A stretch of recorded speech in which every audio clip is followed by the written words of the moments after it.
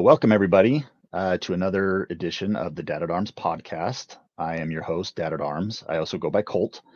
And with me today is a really fun guest. We have James Eatock here with us Hello. today. Oh, sorry, I jumped in there, didn't I? Oh, no, you're just fine. Sounds great to me. I was so excited. I was like, oh, hello. So, James, why don't you go ahead and introduce yourself and kind of tell us who you are? Okay.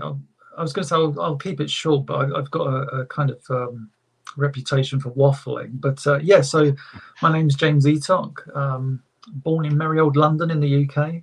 I don't reside there at the moment because it's one of the most expensive places to live in the world.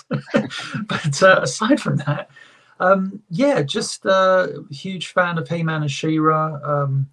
Been a part of the community for, since like late 95. I've been fortunate enough to contribute a lot to the community, unearth a great deal of behind-the-scenes material relating to the original toy line, the cartoons, the mini comics, etc.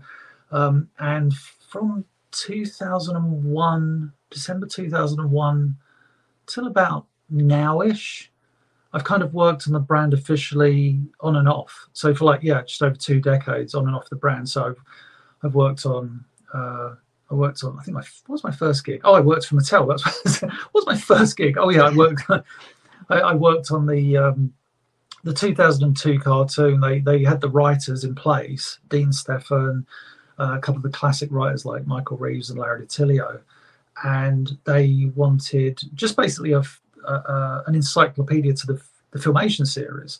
So myself and another guy, Zadok Angel, who had created the He-Man and She-Ra episode review website, and that website had catered quite an audience and a reputation. We were contacted by Mattel, and they were like, "You're the cartoon guys. Do you want to write this encyclopedia and get paid?" And it's like, "Oh, that's the magic word. Yeah, please." Yeah.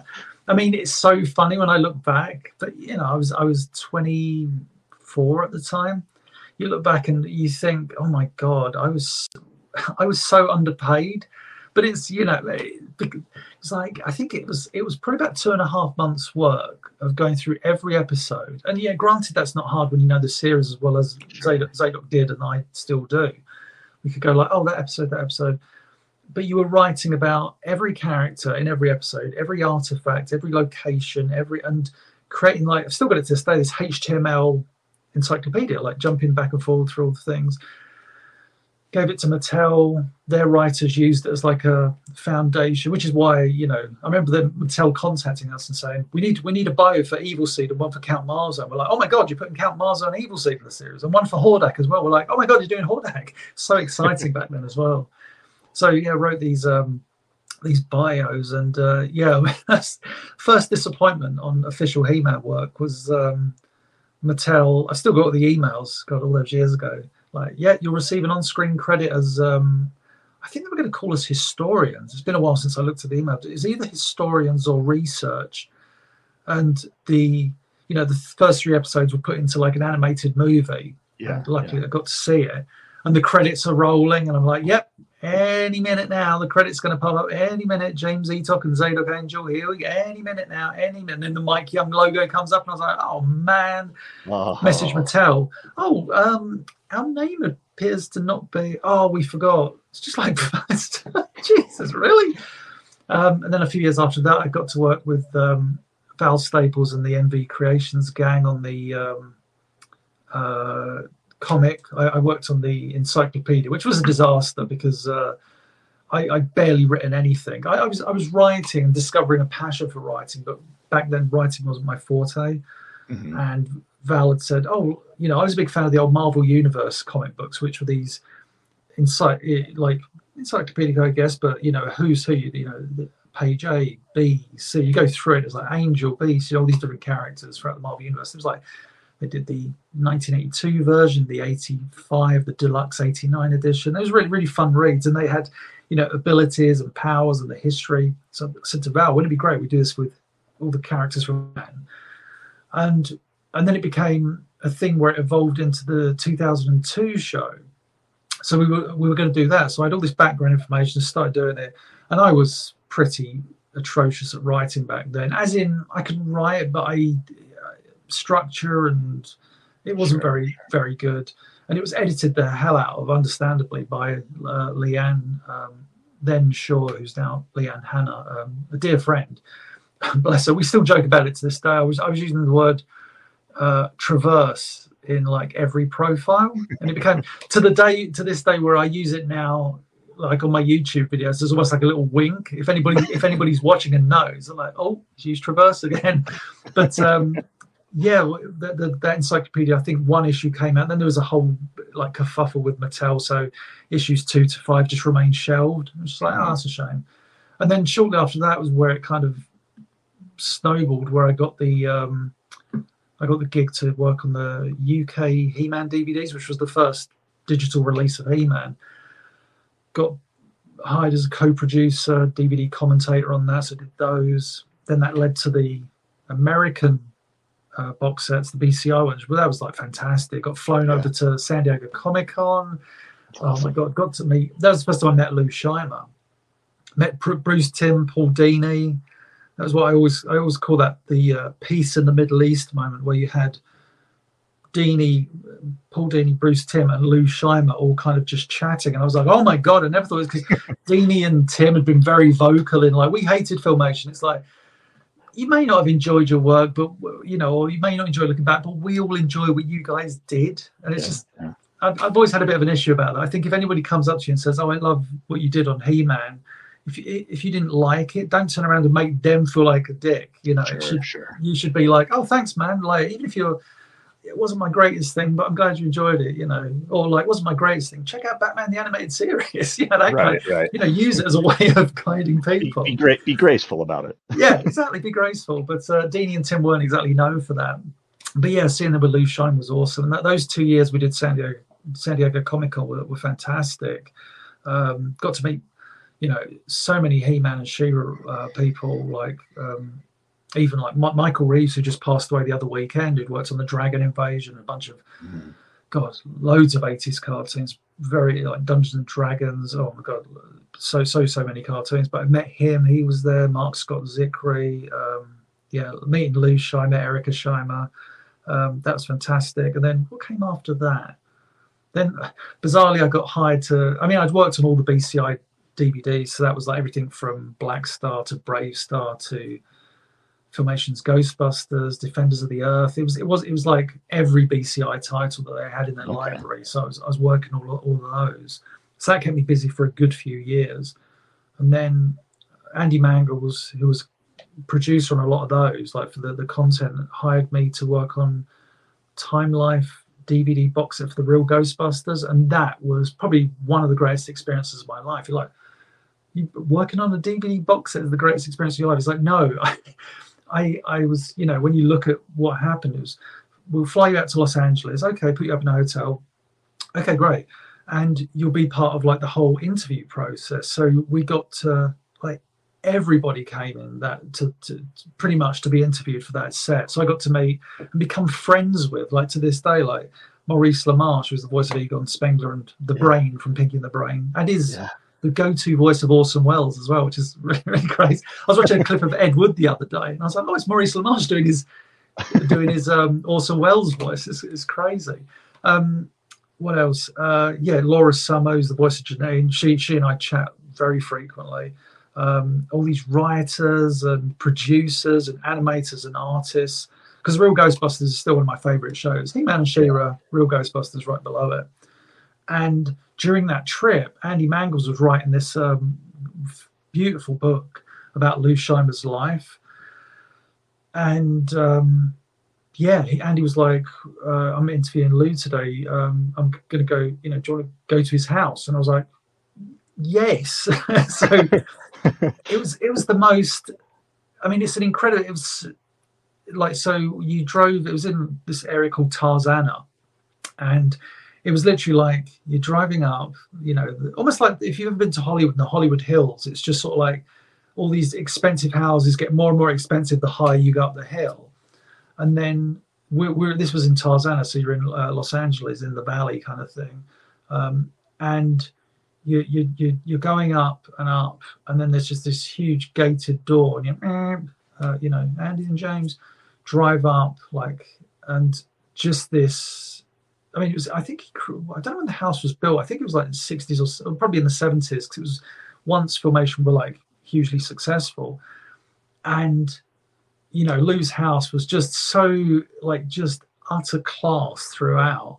And it had like, you know, this pool, like swimming pool, that was like 2 or 3 tiered. I forget. The house was 2 or 3 tiered, but also it was like, you looked, and it wasn't like a status thing, but you looked down on every other house. I think the house I last saw it was valued at around about 6 million. So I was like, that's probably the most expensive house I ever went to. But the view was incredible because it was of the valley, and you could just see like endless, just forever across Los Angeles. It was just so perfect. I was like, oh my god. And Lou was such a gent, and I've always told the story. There was like, I'd met Lou a few times, and he, you know, he never really knew my name. He did that time, but before he'd always, because we'd only ever meet him at conventions, and he'd always be like, British guy. And I'm like, yeah, I'm the British guy. and John Callis, when I mentioned to you before, John Callis was like, not that guy again. and John would be like, hi. So we, you know, and Lou was so lovely. He was such a you know, awesome human being. And yeah, it was really weird when I got to meet him, and I was coming back from that trip. I was like, oh, I didn't get a photo with Lou. I forgot to get, like, I met Lou. We went to lunch, and I forgot to get a photo with him. And it's just that thing of like, it dawned on me a while later when he passed away in 2013. I was writing like a eulogy. I was like, it's because when you're with Lou Scheimer, he didn't make you feel like you were with Lou Scheimer. You were just with a guy, and he treated you like you were the important one. And it's like, but you're Lou Scheimer. You like changed and influenced generations. You know, it's crazy the influence he and like everybody who worked on those shows had. But he was just so kind of down to earth and funny. And my friend who lives out in Los Angeles, Lee Clevenger, who's the guy who got me into collecting animation art. He went to Filmation's premises when they were closing down in '89. Mm-hmm. And he said he walked around. He was the one who first like started getting in touch with Lou Scheimer, and he bumped into Lou like all the time in Los Angeles, and I thought that was so cool, just like meeting him. But yeah, so I did that. That was that wonderful trip. Then I went back to working on, I think I did some more DVD stuff. There was an anniversary box set, I think. Then I got the gig of working on the official He-Man and She-Ra YouTube channel. That was a lot of fun. Then I actually walked away from that gig. It was a lot. Don't get me wrong, it was really, really good. It didn't pay great, but it was, you know, I got to make official videos about anything I wanted. And then I walked away from that because I was just like, oh, it was too much work. I was really kind of burning the candle at both ends. And then, yeah, Darkhorse had done the Art of He-Man book, and they sent it to me and said, what do you think? They sent it to me, a bunch of others, but specifically me, Emiliano, and Josh Van Pelt. I was a part of the Power and the Honor Foundation at the time. Okay. And like this company that basically archives and, you know, digitally archives all this He-Man and She-Ra production material.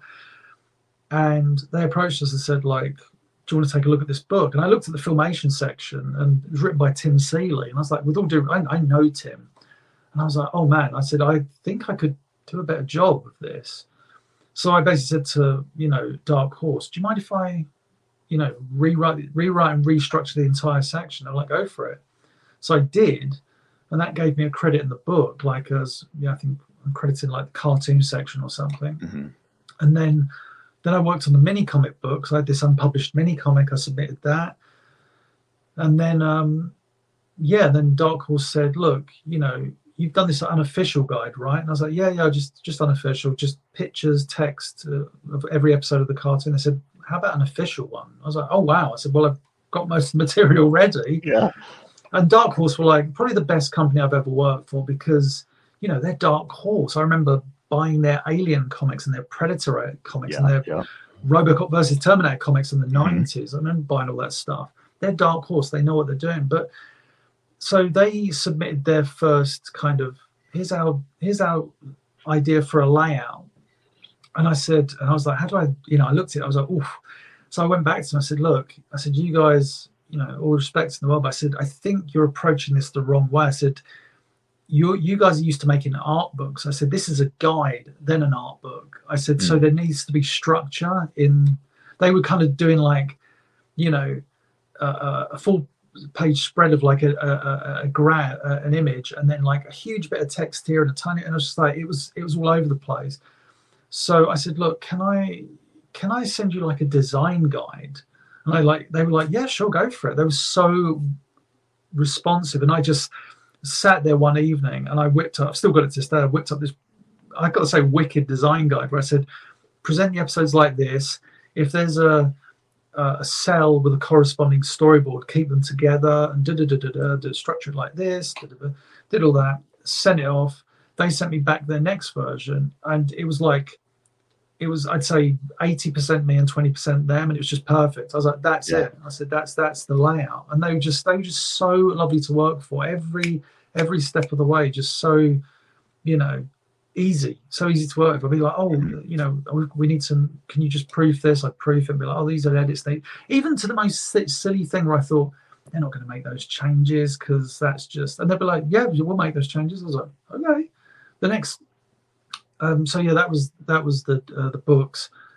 I'm sure I did something else, and then like the most recent thing was last year when this German company, Play On, got in touch and said, we're doing He-Man and She-Ra on Blu-ray. Can you help out? I was like, yeah, sure. So, and they were wicked. They were so good because I said, look, it's crazy. So I back in the 90s, when the community first started becoming something, myself and this guy, Zadok Angel, created the He-Man and She-Ra episode review website. And as I mentioned before, it was a place where people came, and, you know, it was very much a kind of a mecca for, if you like the cartoon, here's everything we've currently got about it. And yeah, it was the place to go.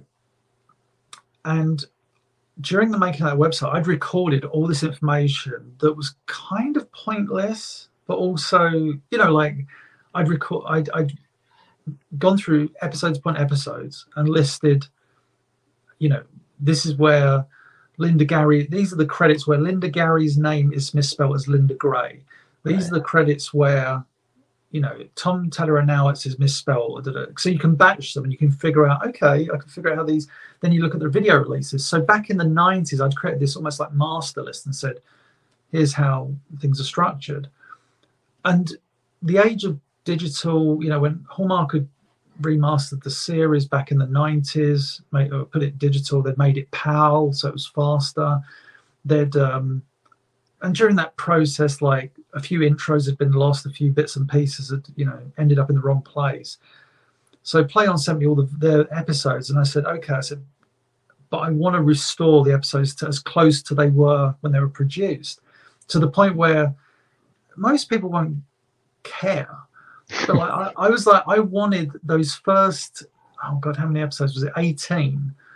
So there was the first 18 episodes of He-Man. It's not the first 18 as in 1 to 18. Right. It's like MU4, then MU3. It goes all over the place. But it's this initial chunk. I always call it the sticker album chunk. Because if you look at that Panini sticker album, those are your earliest episodes. And I said they have a different Filmation logo. It's the blue, like the blue and pink logo. Then you've got a different set of end credits. And I thought, are they gonna, again, I've still got this documentation, I thought, are they gonna go for this? And they were like, yeah, of course. And I was like, oh my God. And they did it with She-Ra, because I said, looking at your episodes, all of She-Ra's second season has the wrong logo at the beginning and the wrong end credits. And they're like, yeah, what do you got? So just that set came out better than I expected. And it's just, you know, people are like, oh, but it's in German. It's like, people didn't fail to understand. I get it. If you don't, I mean, I say I get it. You should know the basics of acquiring a license, but the reason this wasn't available around the world is that when you acquire the license to something, if you want to distribute it to the world, you've got to pay a hell of a lot more for that license. Or like Play On, you're like, we're a company that exclusively distribute in Germany because that's how we make the most profit. Shipping that that box, it's as big as a book, that's why, and it's on my bookshelf. Shipping that Blu-ray set would cost a fortune. There's no way they could do that and make a profit. So yeah, they had to kind of limit it to Germany, and if people wanted to get it, they had to go through other websites. But yeah, it was like one of those moments where I thought, oh God, that came out really bloody good. And then the other thing I did was something called The Return of Faker, which was, I guess, has gone in and out of my career since 2014. It's been nearly 10 years since we started the initial ideas. That's crazy. But yeah, that's another thing. And I think that's pretty much everything I've done. Even though you just said, introduce yourself. I was like, well. No, that's perfect. You skipped a good chunk of the questions I had prepared for you with all that. So you nailed it. I did want to ask about a few of those particular projects. With the Return of Faker, you said that started kind of back in 2014. Yeah, what was that? How did that? What was the impetus for that for you? And it was funny going back and looking at that stuff a few years ago. I was like, oh my God, I forgot how these conversations first came to be. So we were, mentioned before, I was working on the official YouTube channel, and the guy who was my boss had said to me, you've got carte blanche to do whatever you want on the channel. And I was like, wow, that's awesome. So I could make videos, whatever. I mistook that, and it's my fault, as carte blanche as you can do whatever you want. So I was like, oh. So I spoke to Dusan Mitrovic, who's like I would call him a colleague, who's a big fan of all this stuff, and he's just like a wizard when it comes to editing and doing some amazing stuff. And he'd done stuff like, over those years of working on the channel with me, he'd done stuff like, I'm sure it's like some pacts with the devil. He'd done this thing where he would extract all the vocals from episodes, not for all of them, because you couldn't do it with all of them, but for most of them. So we had all these like vocal tracks for a bunch of He-Man and She-Ra episodes. It's like, wow, you can hear the actors just saying their lines, as in the dialogue's just coming out. There's no music or effects. Mm-hmm.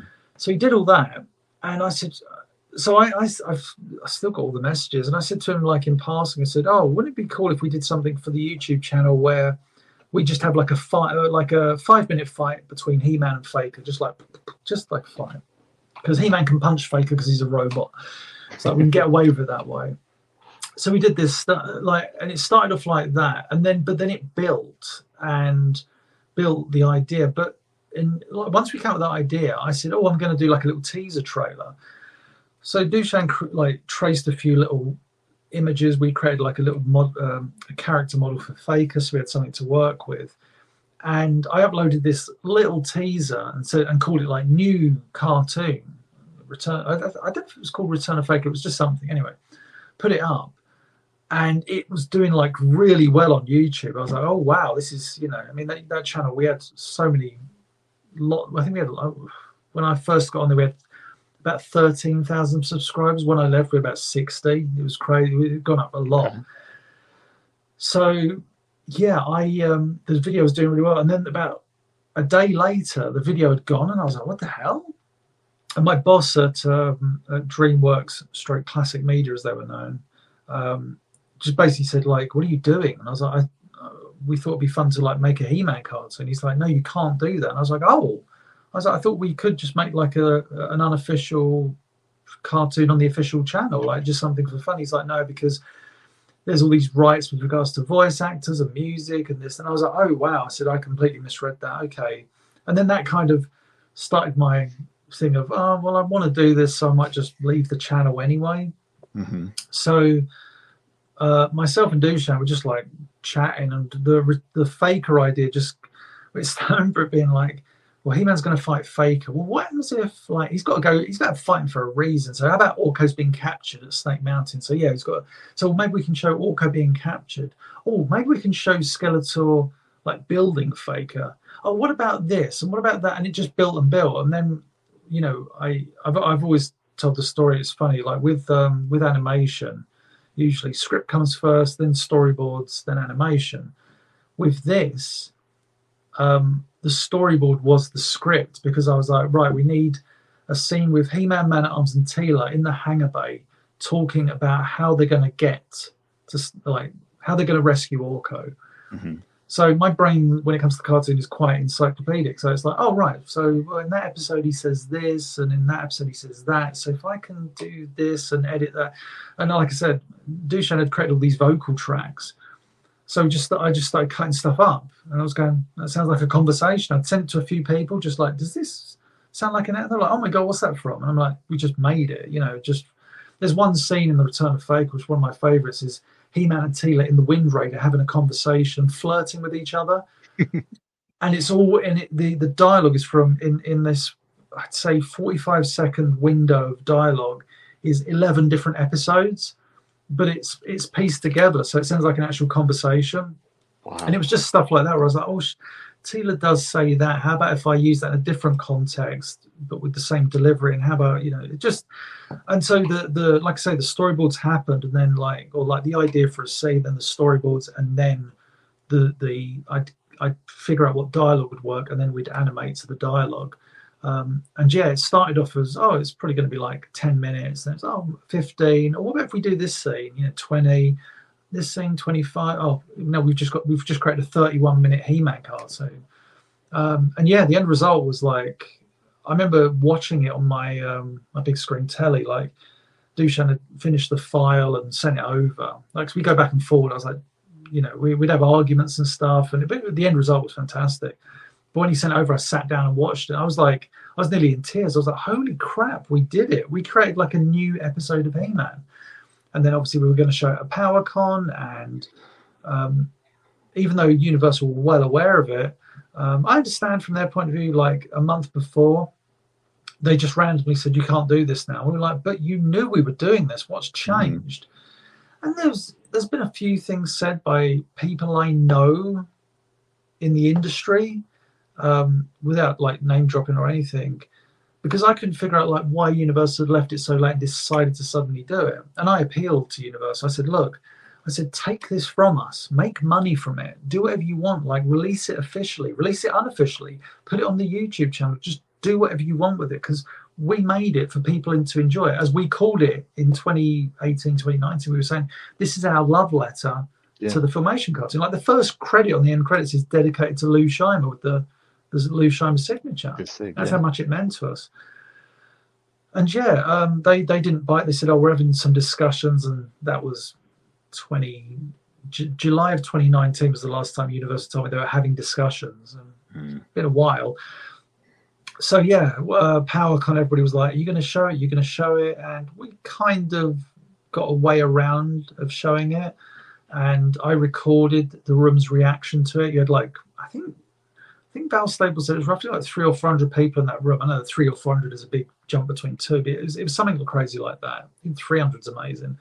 Yeah. And when it finished, like the cartoon got a standing like ovation, and I started like nearly crying. So I was like, oh my God. I was like, we made this for fun, and like it touched people. And it was just like, that's because what the thing that people often get wrong about Filmation is, it's this or it's that, or it's lacking this or it's lacking that. It's like, okay, whatever, but at the end of the day, that show was all about heart.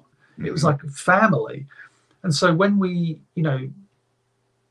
made this cartoon, that was always in our mind. Like the moral segment is so beautifully delivered. It's from the episode Return of Evil, but it was so applicable to the Return of Faker, because in the Return of Evil episode, Teela talks about, today Orko was it something to something about like an evil robot, and talk about an evil robot, and Orko was very frightened, but Orko overcame his fears. And I was like, oh my God, we can use this for the Return of Faker. It's so perfect. And using it's Linda Gary's delivery and her beautiful like dialogue is so warm and kind, and that kind of ends the episode. The end credits roll, and people just got up, and I was like, wow. And people like going mad, and then the following day, or it might have been the day before, it might have been the day of, but like Kevin Smith's at the convention. Everybody's like, what's he doing there? Yeah. And then they announced Revelation. And then I don't want to like, it's pretty conspiracy theorist. It's like there was no moon landing or whatever, but people, certain people in the industry were like, that it was probably a decision that wasn't Universal's, that we don't want people getting confused. which is what was used in the letter to me. Imagine like you announce a new He-Man cartoon at PowerCon on the Sunday. People coming away from the show are talking about they saw a new He-Man cartoon, Return of Faker, and people are like, but no, there's a new He-Man cartoon. So, you know, I can appreciate that, but then what immediately throws that off about brand confusion is that 2 months after they announced Revelation, the CGI cartoon was announced, and everybody was like, "Wait, there's 2 new He-Man cartoons." Yeah. So it was kind of it's one of those things. It's like, look, we made it. Rob McCullum is doing this documentary, Faking Filmation, in which it will hopefully be shown. And it's one of those things where I'm proud of it, and I think in time it will be. This sounds very arrogant, but in time it will be celebrated as like a lost episode. I've already seen. It's funny. Someone linked me to a video yesterday and said it was like 20 greatest villains from He-Man, and someone was using clips from the Return of Faker that some uploaded to YouTube, and it was just like, in the episode, Faker was. That's just like that's not fact. This is an unofficial cartoon, but it's out there, and that's what I mean. We did such a good job that people believe it's part of it was actually because people were saying like afterwards. I mean, it was crazy, man. I remember, bless him, Pixel Dan. Like, as I was like reeling, Pixel Dan jumps on stage. And I think the audio's out there. It's amazing. And he just went. He might take this back now, obviously, but he just went. He goes, "Look, I don't care whatever Mattel do next." He was just like, "That is He-Man." He goes, "What we have just watched is He-Man." He goes, "Yeah, it's something like whatever they do, whatever they try." He goes, "That is He-Man." I was just like, "Thank." I mean, it was lovely he did that, and like I've known Dan for years, so it meant the world. And you can tell it was coming from a really like genuine positive place. But yeah, it's crazy. It was like quite the journey, but it ain't over yet, that journey, because obviously, like I say, Rob McCullum's doing Faking Filmation. I think that's going to be a beast unto itself, and I mean that in a positive way. It's like I don't know where that journey's going to go, but we'll get there in the end. And I think it's going to be a crazy few years. I think every time I keep thinking like, I think I'm kind of done with my journey through He-Man in terms of official, unofficial work, whatever. It's just like, now I'm doing something else to do with it. Right. You know, I always seem to get pulled back in some way. There's like a Godfather 2 or 3 line in there somewhere. But yeah. No, that idea of talking about the brand confusion, it reminds me of the story I've heard regarding the comic of the He-Man Ninja Turtle crossover comic that was in production, that we've seen the art for. Is that Freddie Williams did the art? Williams, he did the art for it. But there is some talk surrounding that project that the reason it was ultimately canceled was because it was too confusing with all the new He-Man content with Revelation and the CGI show coming out, that it would be too confusing for fans to mix up the continuities or something along those lines. And so that's the reason that I've heard as to why that project was canceled. And I kind of buy into that. But like at the same time, I don't believe it would have created brand confusion.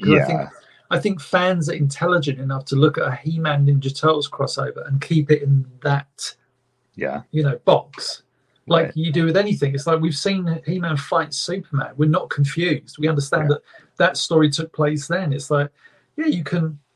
One of the things I mentioned doing the encyclopedia when, for the 2002 cartoon, the comic book, at one point I was talking to Val Staples, we were going to do like a vintage encyclopedia. And what it was going to do, I still got the documentation from 2002. And Val wanted me to create the ultimate continuity using mini comics, every story, like all from the 80s, storybooks, mini comics, cartoon. So everything, including like the Savage stuff. I think I had to eliminate the first 4 mini comics because you couldn't tie those in because they are so far removed. But like the Mark Texeira mini comics, those Gary Con, Mark Texeira, the 7 DC produced mini comics, the 3-issue limited series, the Superman crossovers, Filmation cartoon. I managed to create like this continuity. It was going to be like this really epic tale of, you could talk about, Prince Adam and how in the early days of his adventures he had to run into the cavern of power, but at some time after the two halves of the sword were reunited, he gained the power of grace, was able to use the sword to it was all this crazy stuff we were going through. But yeah, that was where you were bringing things together, kind of forcing it to a degree, but I always thought it was fascinating to be able to do that. But yeah, like to say brand confusion, I feel that's a stretch. To me, that's more, this is what we're focusing on as a company right now. This is the IP we're focusing on. Right. We don't really want anything connecting with that. And so I think at that moment, Revelation was the be all and end all of Mattel and Netflix's vision. And obviously, you had the CGI cartoon, which confused people even more. And then the Origins toy line and the Masterverse toy line. Like these days, I get so lost. People go like, "Oh, have you seen the Masterverse figure for this?" I'm like, "What? When did that happen?" And it's crazy, but it's kind of cool in a way, because there was a time I remember I used to buy Wizard magazine and Toy Fair magazine, especially Toy Fair. Whenever they'd mention He-Man, I'd like, if I was in the comic shop going through, I was like, "Oh my god, they mentioned He-Man!" Like, especially during 2000. Yeah. 2002, they promoted, like, I think Trap Draw won Figure of the Year or something, and I would cut out the pages. I think I've still got somewhere all the clippings I got from Toy Fair, even like in the, I think it's Wizard. No, it's Toy Fair or Wizard. I think it was Wizard would do their price guide in the back, like the back pages. Yeah. They always have these images, and they have captions sometimes. I remember like one of them was they were talking about Shazam. It's like one of these little things that said, it's just like the episode of He-Man when he had to say the phrase backwards. I was like, "Oh my god, someone mentioned He-Man." It's crazy to think back then, anytime He-Man was mentioned or something, I was like right on top of it because I would hear about it and I wanted to.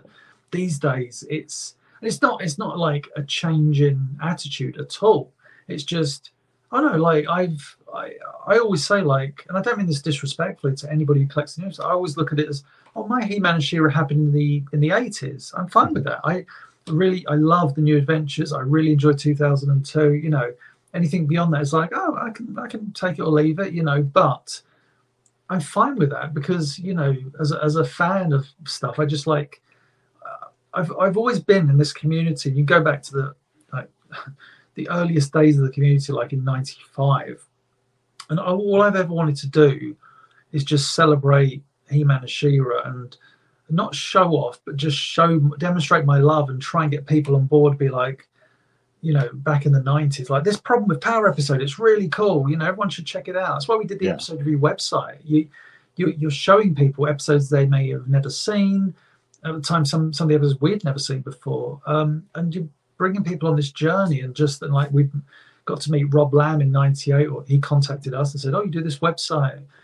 Here's a bunch of behind the scenes, the Masters of the Universe series Bible I got from him, the first like storyboard online, the first, oh god, all the firsts we put up online was crazy. Even like Heroes, Son of He-Man, I put that on the series Bible on my website back in, I want to say 2000." Because my friend Lee Clevenger had gone to Lou Scheimer Productions and just pulled out this desk and gone, "Lou, what's this?" And he's like, "Oh, that was a pitch we did with, I think it was Deke they were going for in '96." And he goes, "It never really went anywhere."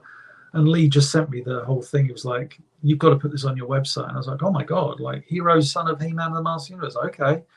Put that up. People lost their mind. It's Power of the Evil Horde, the Bruce Timm painted record book. I shoved that on. Like it was crazy. All those kind of, and it was such an amazing time back then to do stuff. Nowadays, I'll do things and it will catch like there'll be some traction, and then about a week later, someone will just copy and paste it and remove my name. I'm like, okay, well, I guess that's the world we live in now. yeah. Unfortunately, I saw something like I think it was about a year or two. It was just before Revelation had happened. I'd created this graphic of like 5 He-Man. It was Filmation's He-Man, Filmation's initial He-Man, then the Filmation He-Man, then the New Adventures 2002, and then the Revelation model. And I put that graphic up and I put it on the exploding background. I said something like History of He-Mans or something like that. And I put it out there, and that did a lot of traction. And then about a month ago, someone said, "You realize someone's like redone your image. And I was like, oh really? And I looked at it, I was just like, God, it's so silly, because it's like, what does this person saw my image and was like, I'm going to do that, but my way. And it's just like, okay, well, I guess, it's flattery in a way, but they're clearly doing it because they want that, that pull of like, look what I did, everybody. And it's just like, yeah, that was nice when I did it 3 years ago. But that's the world we live in now. I've seen, like I say, the Return of Faker gets used in clips on YouTube where cartoon experts talk about He-Man and She-Ra, and it's like, you go for it. You tell me all about filmation He-Man and She-Ra. Top like stupid moments in He-Man and She-Ra. And it's like, that's not even in context. Like, I don't know. And don't get me wrong, I love poking fun at He-Man and She-Ra. That was one of the beautiful things about working on the official He-Man channel. I was able to make videos that mocked the show. So I had like, what silly things did I do? I had He-Man doing the trick from Temple of the Sun where he rubs sand so fast he turns it into glass. I had him do that and his hands catch fire. I was like, that's a really cool visual. So it's just the clip ends with He-Man going like, and his hands are on fire, and this giant scorpion like looming over Man-at-Arms, and that's how the clip ends. I had another one where He-Man, like, there's this episode, Search for the Past, where He-Man like is catapulted onto this floating island. I thought, oh, well, instead I'll have him miss. So he misses, and then Skeletor and the Basher like flies into him. And then I did that joke a few clips later where I was like, I'll do it again. And Skeletor's like, not again, flies into a mountain and explodes. So that was the good thing about working on the official channel. They allowed me to do like that silly stuff. So yeah, I've always loved. But that's the thing. I think people think, I'm known as like the filmation guy, and I think people think, oh, you think it's. I remember one guy saying, that's all you care about. You think it's perfect. I was like, no, I don't. That's why I gave episodes like 2 out of 10. If I thought it was perfect, everything would be 10 out of 10. Of course, I don't think it's perfect. Is it my preferred version of He-Man? Yes. But as I've said numerous times, like, some of my favorite stories are those 7 DC mini comics by Gary Conn and Mark Texeira. They're amazing. Those are the first mini comics I remember. Like when He-Man arrived in the UK, I don't remember ever seeing the first 4 mini comics, the Savage ones. I remember the first mini comic I looked at. I've still got the memory. It came with Beastman. It was the Power of Point Dread. I remember just being like, wow, there was that. I always remember that. Love that wicked panel of Triclops and Man-at-Arms. Like, it's a long panel of them dueling with their weapons. It's like, it's just so action packed. And that mini comic was so cool. Didn't really appreciate the art at the time as a kid, because I was big into comic books. Even as early as like 1982, 83, I was like huge into comic books. I guess I was reading I was like fans of like Brett Blevins and John Byrne and some really kind of unique artists. But yeah, those mini comics were so great. They're my favorites. That's probably some of my favorite stories to this day. But you get some fans online who are just like, this is the only thing He-Man can be. And I was like, the beautiful thing about He-Man is you should be able to pick and choose. Yeah. I've always said that's one of the things I love about it. It's like one of my favorite things that's not in any of the canons, like as in Filmation never did it, DC Comics never did it. I don't think the mini comics did it. I'm trying to think what other Golden Books, UK annuals, whatever. But the Ladybird books had the Star Comics did it briefly, but the Ladybird books, their thing, one, it wasn't the Sword of Power, it was the Power Blade, which I always thought was like, that's such a cool word. I prefer Sword of Power, but Power Blade was a nice turn of phrase. And it was the thing that only the heroes could wield it. So in one of the, I think it was the Iron, was that? I said, that's right, I remember that now. Yeah, the Iron Master mini Ladybird book was about Skeletor creating a creature that could grab He-Man's Sword of Power. And like, then He-Man commands the power of grace. Oh no, it's a big storm. Oh God, that book is so beautiful. Big storm, and like the lightning strikes the Iron Master, and he melts. But I love that whole story of just them not being able to. It was only the heroes could wield it. In the Star Comics went one further and said only Prince Adam He-Man could wield the sword. Not even Orko or anyone could. They would like get a shock or get burn their hand or whatever. But I love that, and I I love the fact that New Adventures of He-Man did an episode called You're in the Army Now, where Prince Adam is put on trial for defecting during battle because everybody thinks he's a traitor. That's like, I see that. It's like, that's a He-Man story. That's how you deal with the secret identity. That's such a great thing. And like, Adam's on trial, he's found guilty and he has to go to jail. That's a great episode.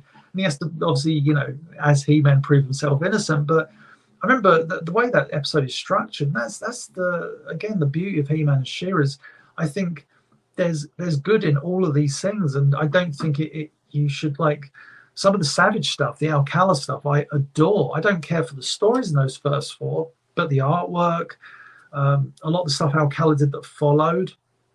Just I've got some original. I used to own like 30 original Alcala pages, but I own like a bunch of Alcala pages. I love his work. Mm-hmm. Just there's so much to love about He-Man and She-Ra, and I think, you know, it's the fact there's all these different interpretations, canons, whatever you want to call them, is almost the strength of the brand, the franchise.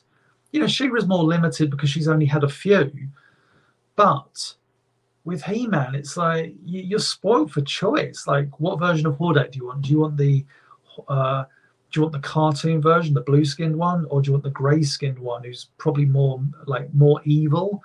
Or I mean, I say that the cartoon one did steal a baby. You know, it's pretty evil. But it's that thing. I love that ability to, you know, look at Clash of Arms and think, this isn't in the same continuity as the cartoon, but I bloody love it. And Clash of Arms, what a mini comic that was. I mean, I always say it's like, I'm sure it's the mini comic that was the most produced, because it was with Clawful, Webstore, Jitsu, Fisto, Wig Clash. It's like, not the Clash of Arms again, but it's a great story. I love that mini comic.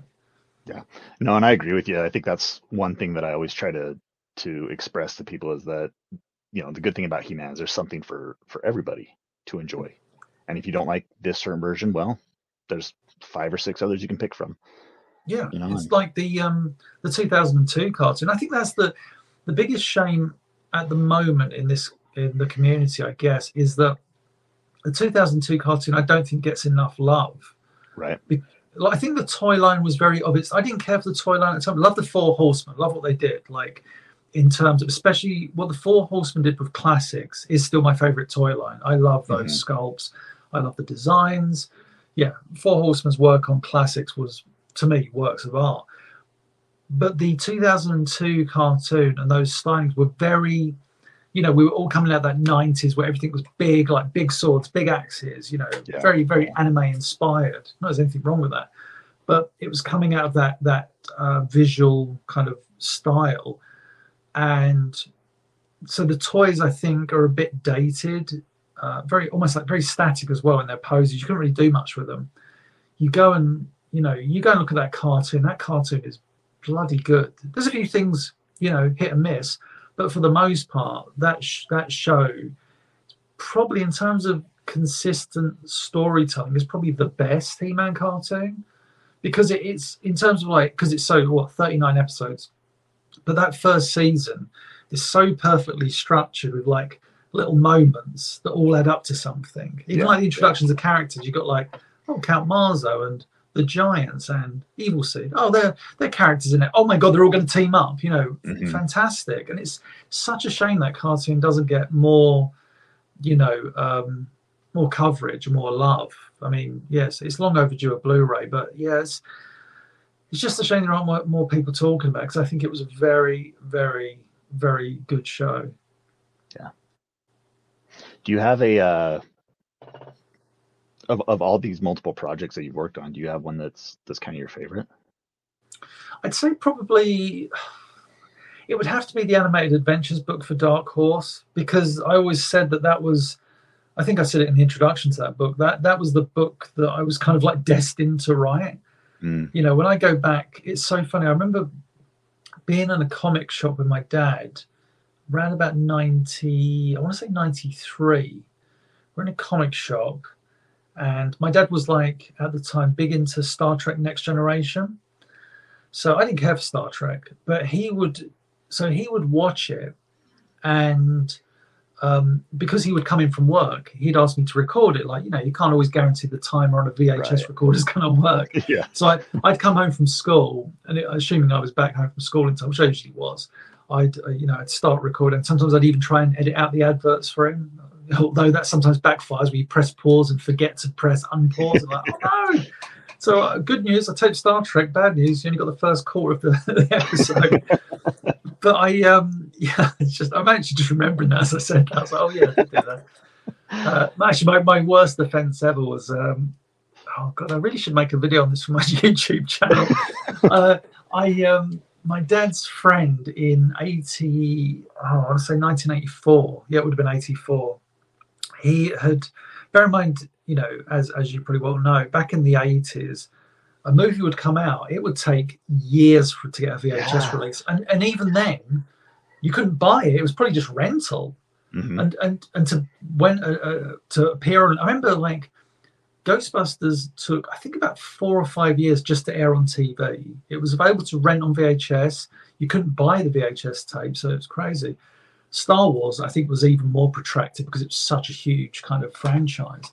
So I think it was like 84. My dad's friend had a copy of Star Wars, like a bootleg, like, you know, pirate copy. Yeah.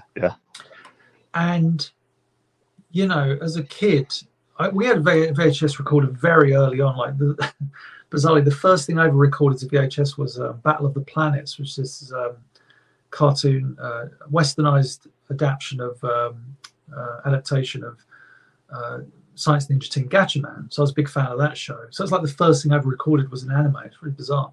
But we had like a VHS recorder very early on. So I was taping He-Man as best I could. And obviously, you know, my dad had been watching Star Wars. So I just, He-Man Temple of the Sun comes on. Like, the episode just starts. I press play and record, you know, the old top loader. Yeah. Play and record. And I'm recording, and then, you know, episode ends, stop, rewind, and I rewound the tape to watch it again, and it rewinds, but then it goes back even further, and I'm not thinking about that. And I start playing the tape, and up goes the Star Wars text, and I was like, oh no. You know, as a little kid, I remember my dad going, oh God, you taped over Star Wars, and I was like, yeah, I taped over Barry's copy of Star Wars. So my dad had to give the tape back and be like, yeah, my son recorded 20 minutes of He-Man over. I always remember where it was as well. It was right where Obi-Wan Kenobi, you're only, you know, she's a hologram, Princess Leia. And then it just cuts to He-Man. Not sure that's the message Princess Leia was trying to put out. But yeah, so unfortunately I didn't get to watch that episode for a long time after that because that tape went back to to Barry. But where was I? I can't remember my trail of thought where I was going before that. I was talking about something before that. Recording. Oh damn! I was making a point about something, and then I went into a tangent that I knew I might not come back from. Recording. Oh, I forgot what it was. Sorry. Well, it reminds me. Well, I'll go off on my own tangent because it reminds me. In college, this was back before the BCI DVD releases had come out. You know, and I had a few of the VHS tapes that I'd found in thrift stores and stuff like that of He-Man. I was like, man, I really want to watch this show again, you know, as a young adult, you know, now that I'm not a kid anymore. But they just weren't available anymore anywhere, you know. You couldn't. And so I went on eBay, and this was the early days of eBay because I remember I mailed a check to the guy that I bought them from, and that's how I paid for it, you know. Yeah. Because it wasn't through PayPal or anything like that. But I got the entire series that had been recorded on VHS and then burnt to DVDs. Right. And so they just came in the really thin jewel cases and stuff like that. And so I remember sitting with my roommates and we were just watching old He-Man cartoons. But it had all, you know, whatever commercials would come on at the time when this guy was recording them on his VHS, you know, they were burnt onto these DVDs. And so that's how I revisited He-Man for the first time was that way. It's just such a different time. Well, it's crazy. Even like early 1996 seems like a lifetime ago. But that was when. So, like I say, the community had started in late 1995. But you know, I'd recorded 72 episodes of He-Man on VHS in the UK when it was broadcast. So I had these 72 episodes. But back then we didn't know how many episodes there were. The information just wasn't there. So that was one of my first tasks, was when I started creating these websites, because Zadok and I created the He-Man and She-Ra episode review website in I think we started that in 97. But in like late 95 and 96, I was creating like James Eatock's He-Man and She-Ra website, just very bland, but it was me starting to accumulate knowledge. I've still got some of those old HTMLs. It was me just going, does anybody know what this episode is? And I was just like putting lines of dialogue out there and seeing, people be like, oh, it's that episode or this one. And then I found late great Larry DiTilio. I got in touch with him and I said, oh my God, you're the Larry DiTilio. And that's how our friendship started. We started chatting.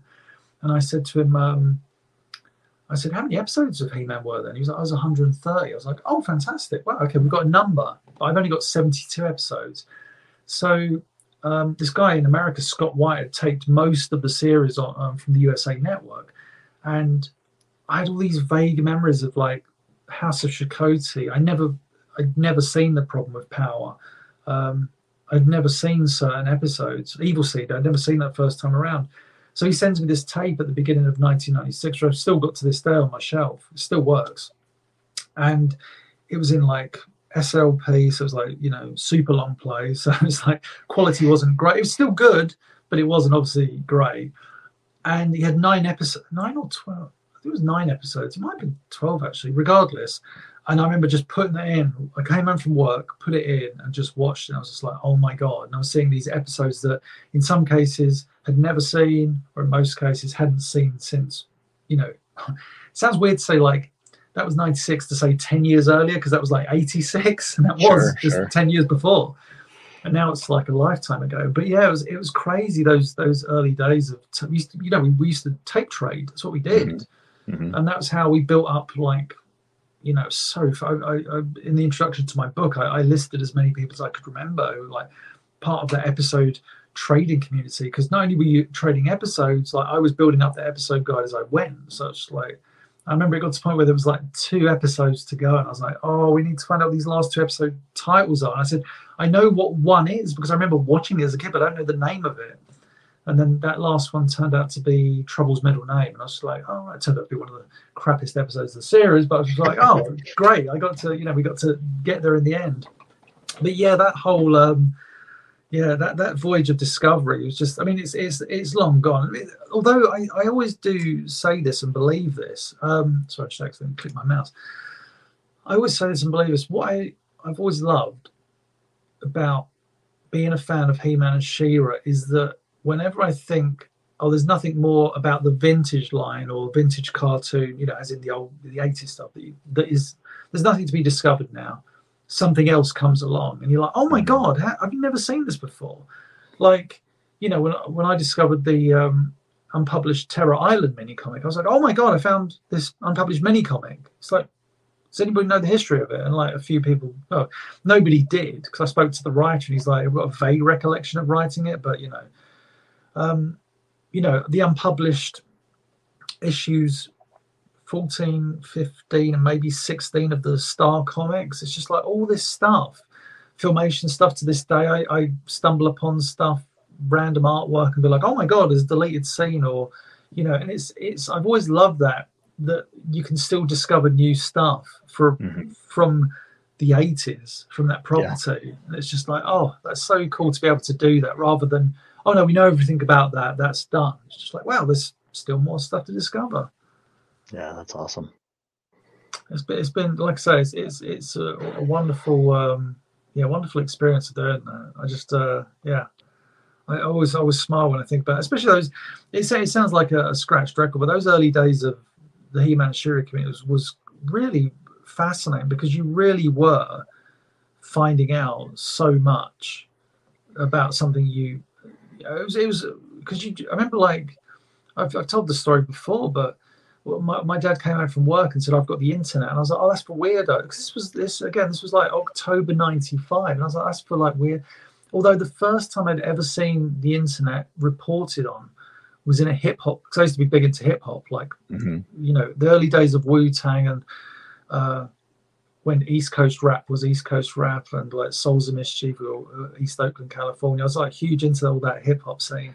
And So I go online, and yeah, there's this magazine. Like I said before, I went online. This magazine was the first place I'd ever seen an article about the internet saying the Beastie Boys have an internet web store, and it's like, what is that? You can buy stuff. And the first thing I ever searched for on the internet was this hip hop group called Souls of Mischief. Like, is it going to be anything about? They had like a bloody website in '95 with merchandise, shirts, lyrics, and I was just like, oh my god, the Souls of Mischief.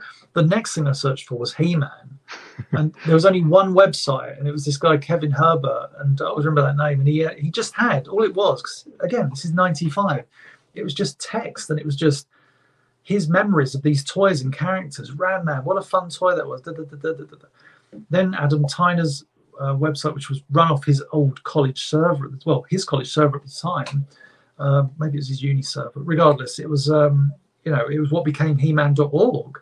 It was just this website where I contributed reviews, like a paragraph of text, like "Happy Birthday, Roboto" is a very fun episode, and it's so funny to think that was, like I say, all those years ago. I mean, it's I've been a part of this online community longer than I was when, I was a fan of He-Man and She-Ra, and then I've been a part of the community longer than I was that initial fan. It's crazy. It's just like, wow, where did all those years go?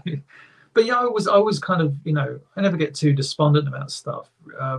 If I don't connect with the most recent figures or cartoons or whatever, I'm like, oh no, but I still love this stuff, and I'm happy that people love what's coming out. It's like I said to you before we recorded, it's like I'm not a fan of Origins or Masterverse, but then if they brought back, I love the Classics toy line. If they brought back Classics tomorrow, there's no guarantee I'd buy all the figures anyway. I've sold most of my Classics recently. I still love those figures, but it's just like, I don't need to own them, and I think that's, I think people 5 years from now, people will discover that about Origins and Masterverse. I don't mean that disrespectfully. They'll be like, oh yeah, I was kind of caught up in that. I must collect everything until the line is ended. It's just like, because we've all been there. It's like, kind of, I spent all that money. But these days I tend to, I collect animation art and behind the scenes material, just because I think that stuff it's not about value, but there's like, educational purposes. I've always found that part of He-Man and She-Ra fascinating, to be able to say to people, oh, look at this and look at that, and just bringing that to the masses. It's going back to the old episode review website. It's so funny when you think about that. It's like, we had audio clips. So you'd have like a paragraph. You'd have a review broken up into paragraphs of text, and at one point the text, it would be like a little hyperlink. You click on that, and you get a little audio clip from the episode. It's such a different thing. I wrote a little retrospective about the episode of your website when it was, I think it was when it was its 20th anniversary in 2018. As in, I know the website's long dead, but it's like, oh, that was 20 years ago we did that. So we did this little retrospective, and it's just like, wow, it's just writing about it and people remembering. It's just like, that was every Saturday we'd update the website. And like, that's what I've tried to continue on with the with my YouTube channel. The whole point of that is I want people to become like almost reliant on, he's going to update that channel every Saturday with a new video. It may not always be at the same time, because I'm always playing around to see when people best connect. Right. But I always want that thing of like, I want to put out content that people go, oh yeah, he's going to put something out on a Saturday and a Wednesday, Saturday and a Wednesday, Saturday and a Wednesday. So yeah, that's like, I guess, my new way of putting entertaining, putting stuff out there and saying like, hey, did you see? I'm just like, before we connected, I was doing I wrote a script for and started editing about 2 weeks ago, like a video all about the Star comics, the Marvel Star comic. Yeah. And it got to, I'd written this script, and I was like, oh my god, I recorded the audio, and I was like, it's going to be about a 30-minute video. I was like, I can break it into two halves. So I thought, like, not because it's like, I can get more views. It's a case of, no, it makes more sense, because the first half is, this comic is atrocious, issues 1 to 8, and then issues 9 to 13. It's just like, I mean, I know what happened, but like, what the hell happened? There's such a dramatic shift. Right. And it's because they got a new writer on. And he was just like, I'm gonna respect this, and it's that shift is crazy. So I thought, what a great 2-part thing, because the first part is, and it's very, I scanned in all the style comics in stupid high resolutions. I restored the image to the best of my abilities. I started editing the video last week, and I was kind of polishing off the first part this afternoon, this evening. I was just like, I think this is going to be, people are going to really enjoy this. Pointing out the phrase crumb bum and just how the dialogue is so atrocious. Like Man at Arms saying to Hordak, "Oh yeah, ugly," says you. That doesn't sound like Man at Arms. Or Snakeface saying to He-Man, what is it? You bet your sweet potatoes. It's like, you bet your sweet potatoes. Snakeface, every villain comes off as if they've got the same voice, and it's bad. And it's crazy. Like, you get to issue 9 with the hate stones, and the whole thing changes. And it's been such a fun video to make, because that's the other thing, making these videos as well. I said to you before we recorded, it's quite therapeutic, but it's also it kind of just inspires you to do more. That's the best way of putting it. It's like I'll do a video, and it's just like, oh, I might do. It's like I work, I try to work ahead of schedule as best I can, so I can always update every Saturday, and I'm constantly ahead of schedule. But I've started going stupidly ahead of schedule, as in, this doesn't mean every video is completed until this point, but the other week I recorded an episode commentary that won't go on the channel until January 2025. So assuming the world still exists by then, and we haven't been blown out of existence, it's like, oh yeah. So my commentary for January the 7th, 2025, that's all ready to go. So I'm kind of working ahead like that, and it's just because I think you work ahead, you take the pressure off yourself, and that you can enjoy what you're doing. So I didn't say this, but when I did the I've said it publicly before. When I worked on the He-Man and She-Ra BCI DVDs, that went from, oh my god, this is so fun, because going to San Diego Comic-Con, being invited to that, being at the booth drawing and signing was amazing. But the amount of work that went into those season box sets, because there was 4 in total, it became a nightmare, because what happened was I was working to US. I mean, I often work to US time, but at the same time I was doing my day job. So I was working in the DVD production house. So I was designing DVD menus and doing various other things, and storyboarding as well for corporate film. So I was doing that during the day. Then I'd come home from work, have dinner, and then work for BCI until like 2 in, get a bunch of sleep, wake up, go to work. And it was just, I remember just being so, I remember for about a year after, I couldn't watch He-Man and She-Ra, which is crazy, but I was just like, I've watched so much putting those DVDs together. I had to check out for a year. And I think actually timed it well, because that's when the Real Ghostbusters box set came along. So I was like, oh, I've got something else to watch for a change. But it was crazy. But I've been really enjoying the YouTube stuff. Ideally, I'd love more eyes on my videos, but then I guess who wouldn't on YouTube? But I think it's just wise. I think it's a natural thing. But I think in time, I think more people will discover my channel and be like, oh wow, he's doing good content, and then hopefully go back. 'Cause that's what I do whenever I discover a YouTube channel. I tend to do a deep dive and go, oh, let me see what else they've done before. I started off strong on my channel, and it's just like, if people go back, they'll see some pretty good content. But we'll see what happens. But I'm enjoying doing that at the moment. And then there's the odd kind of official bit of work for He-Man and She-Ra that's still kind of on the horizon, and I'm not actively pursuing it at the moment, but it's out there, and it's just like, I'd like to work on it again, but at the moment I'm kind of enjoying all the YouTube stuff. Just like I get to talk about Spider-Man, His Amazing Friends, and the Hulk, and much maligned Popeye and Son, or whatever. It's just all these different shows that I have such a passion for. And I think when it comes from that kind of mentality or that kind of perspective, it gives it authenticity, and you can I can sense the passion that you have for it just by watching your things, and that's it in a nutshell. That's the important part. You can go online and see top 10 villains of He-Man, and it's someone.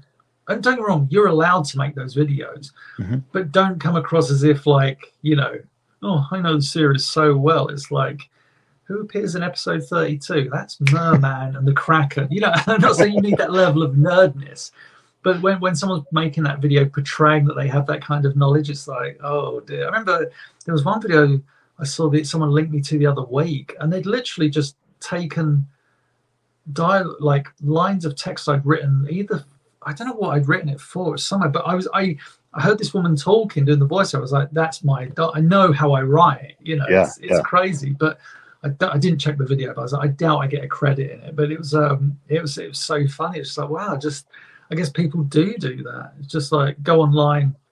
I understand it in terms of research, but at least if you're going to take a chunk of text, maybe like make it your own. But then, you know, plagiarism and the internet, you know, they go hand in hand. Yeah, unfortunately. Like curses. But yeah, I think the hope is with my YouTube channel is that it's authenticity, it's passion, it's really nice. Like when you get, you know, Larry Houston messaged me today and he was like, just he promoted the channel, and you know, it's like the Master Universe, you know, one of the prominent artists on the mini comics is like someone who loves my videos because he worked in the animation industry on G.I. Joe and Amazing Friends and so many other cartoons. It's like he watches and enjoys my videos, and it's like sometimes it's like, oh, I could have 1 million views, or I could have Larry Houston saying he likes my videos, and there's something very lovely about there. It's like, I guess I'm doing all right if that guy's saying I am. Yeah.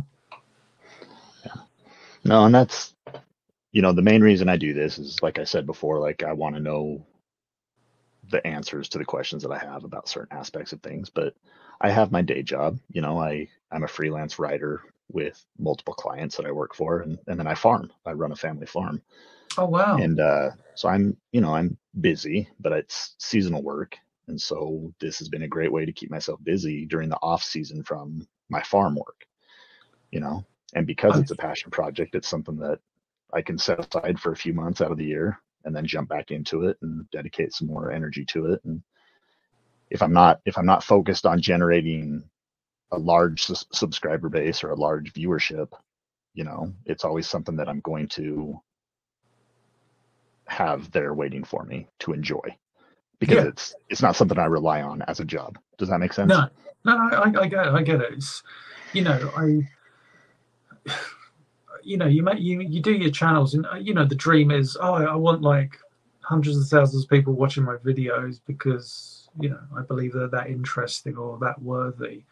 But the truth is, you can't do it for yourself, not in a selfish way, just because that's, like you said before, that's where the authenticity comes from. It's just, I want to do this not because, like I say, if I started doing, that's the thing, like I could probably get so many more views if I start, you know, using clickbait titles in my videos. Yeah. You know, instead of, let me think, like, I'm trying to think of a video I've done.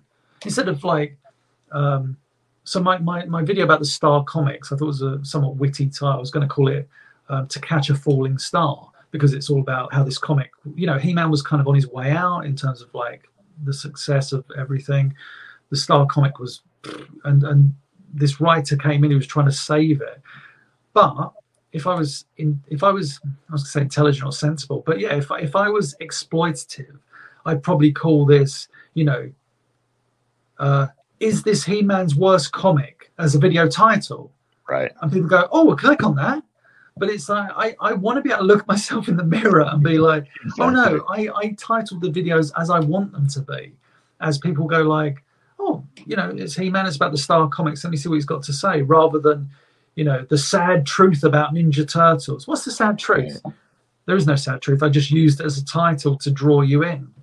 And yeah, that could be on me. But at the end of the day, like I say, I can go like, no, I'm titling these videos the way I want. There's no clickbait. People are watching my videos because they want to. Mm-hmm. So yeah, that's that authenticity and love for what you're doing goes a long way. But I had to smile when you were talking about your farm work. I knew very little of farm work, and then my friend, like I said, who I ran the He-Man and She-Ra episode review website with, Zadok Angel, he his family owned a farm in I guess it was Otselic Valley in New York, which, I mean, I think of New York and I think of Manhattan, but obviously New York is a big place. So Otselic Valley is this small town outside of, obviously far outside of, far away from Manhattan and stuff.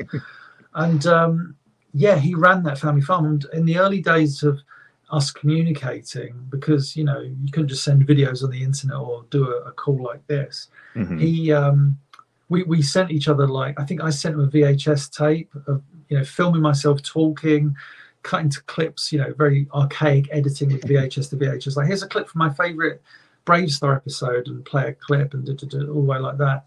He sent me one back, and his one was such a culture shock to me, because he was like, here we are, my place, here's our farm. And I was like, he runs a farm. His family runs a farm. And it was like a family, I think the farm is now run by someone else, but for at least, I think, 3 generations, it was in the family.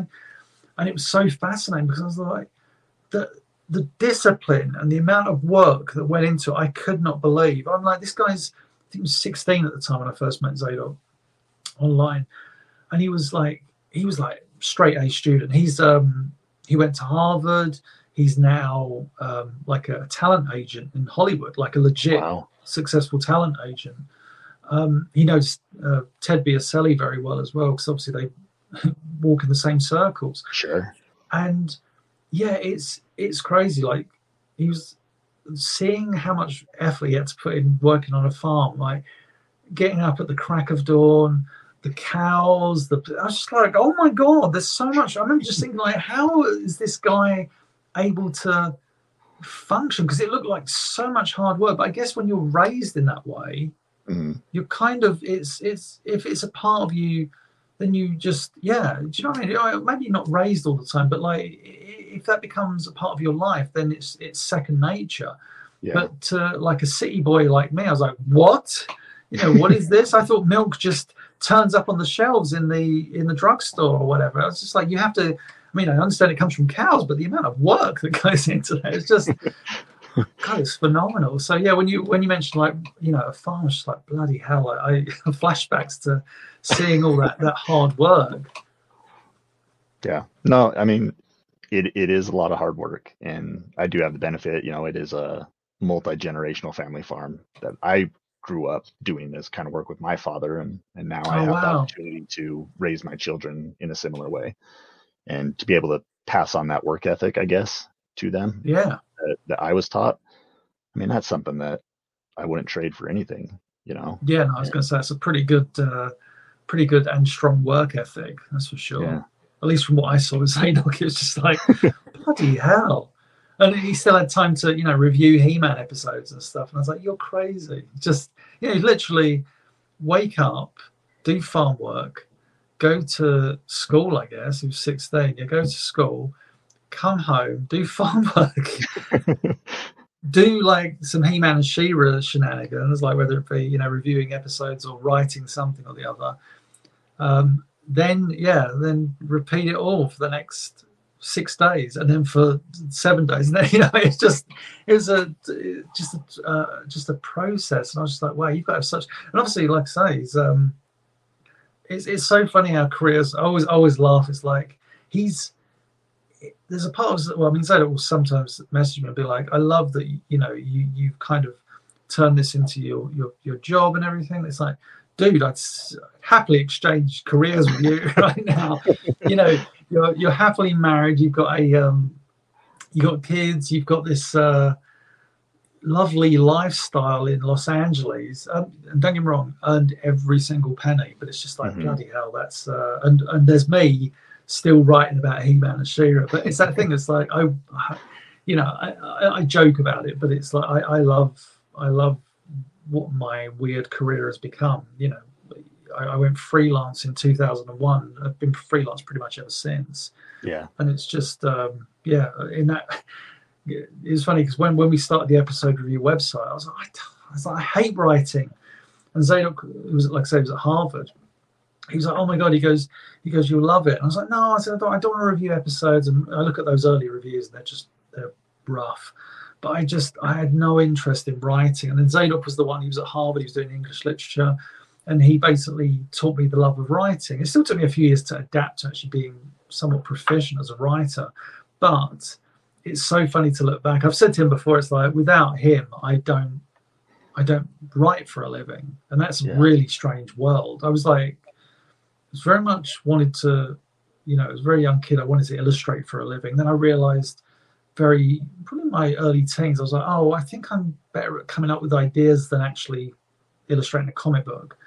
And then I realized storyboarding was my strength. I went I spoke to a few people and they're like, oh no, you can storyboard. It's so funny when I don't do it all the time, but the pandemic I had quite a bit of work. But when I do corporate storyboarding, so many of my corporate storyboards look like an episode of Filmation's He-Man, because what the beautiful thing about that is Filmation. People are like, oh, the animation, this, and it's like, no. But the best thing about Filmation's He-Man was it was so well staged and directed. Even though there was a lot of animation reuse, you were able to really understand the screen, work into a screen. So when I do storyboards, I'm doing that classic, I'm trying to do it on the screen, like He-Man close-up kind of thing, like head turn, kind of, but using all those little tricks. And it's, but yeah, I send the storyboards off, and I don't tell them that's from a He-Man episode. People are like, oh, these storyboards are really strong, and it's like, yeah, that's pretty much, Teela's stock walk into shot or whatever. It's not me, I'm not tracing. I'm just saying, my visual inspiration is totally Filmation, and a few anime and stuff. But it's funny how, that, like I say, you go back to, the greats who, some of them no longer with us, but that worked on this brand. It's I just remember, not to go into a whole thing, but I remember the excitement of just getting a new He-Man figure. And still one of my strongest memories. So our local toy store was this little toy store in Enfield in London called Jennings. It's just down the road from us. And it was, I wish I'd taken a photo inside Jennings. Although walking inside a toy store and, spending money on camera film to take one photo is probably a waste of money. But I wish I'd got a photo inside Jennings, because it was such a small shop, but it was packed to the rafters with 80s toys, because it was the 80s. But their main, literally the shop was it was a long shop. So it was you couldn't fit more than two people at a time walking along, because there was you walked in, there was a counter on your left, and on your right there was almost like an island, but you could, as a kid, you could walk behind the island display, but as an adult you just knock everything off the shelves and the pegs. Right. But that island was just all He-Man stuff. You know how these things were back in the day. They would just string them up, it's just they're not all mint on card. It's string it up.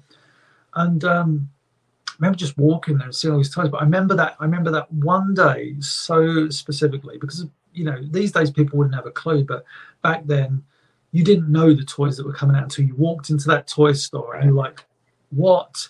And I remember walking into the toy store and seeing that I guess second wave. Obviously you could divide He-Man up to these and these ones, but it's that second wave where you had Battle Armor He-Man, Battle Armor Skeletor, Mechaneck, Buzz-Off, Fisto, Whiplash, Webstore, Clawful. I remember walking in and going oh my god, what are these? And I remember picking up the Webstore card.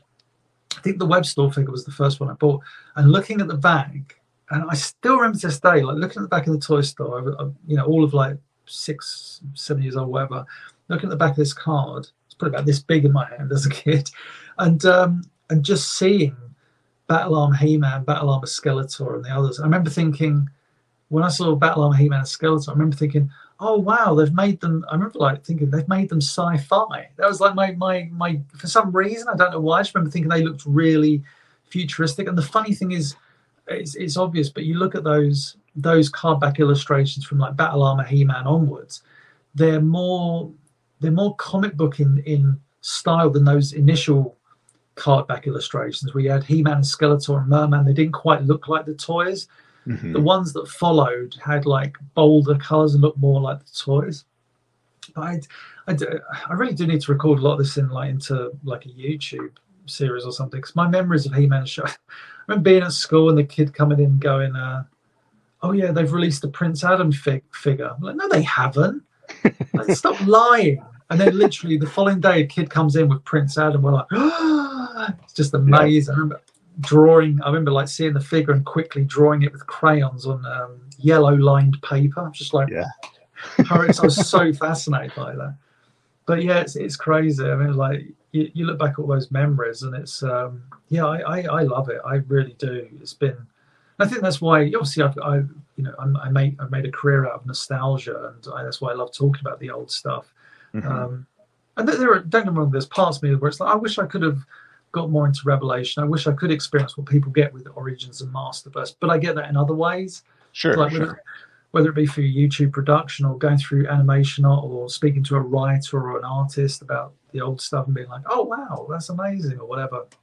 It's you get your kind of joy, like as we said earlier, the beautiful thing about He-Man and She-Ra is, especially He-Man, is you can pull from so many different things. I love that, I love this, I love that, and that's the way it should be. I think if everyone was like that, the community would be a lot more understanding, rather than what you like is rubbish, I hate it, I hate you, and it's like, okay, well, cool, man, that's have a nice day, you know. Yeah, that was fun.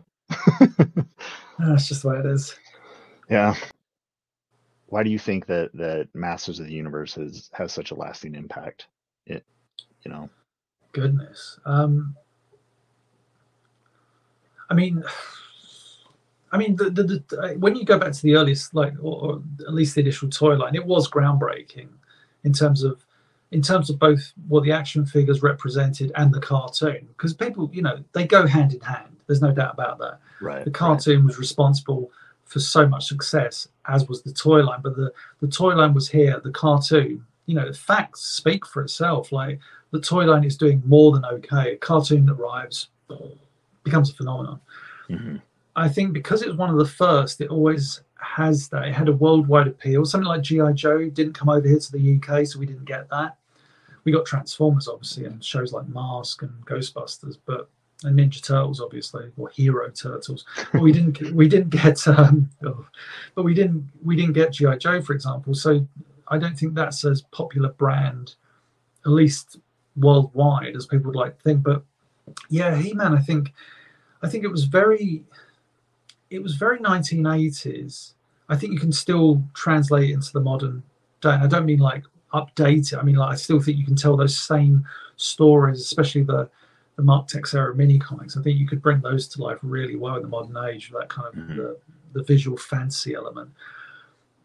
I think there's a slight bit of confusion there, because as we've seen, the problem with He-Man and She-Ra is that it's not connecting in the modern day. No matter how hard they try, you're not really creating a wealth of new fans. What you're finding more so than often, in my experience, is a lot of parents kind of saying to their kids, check out this stuff, and that kind of has a knock-on effect.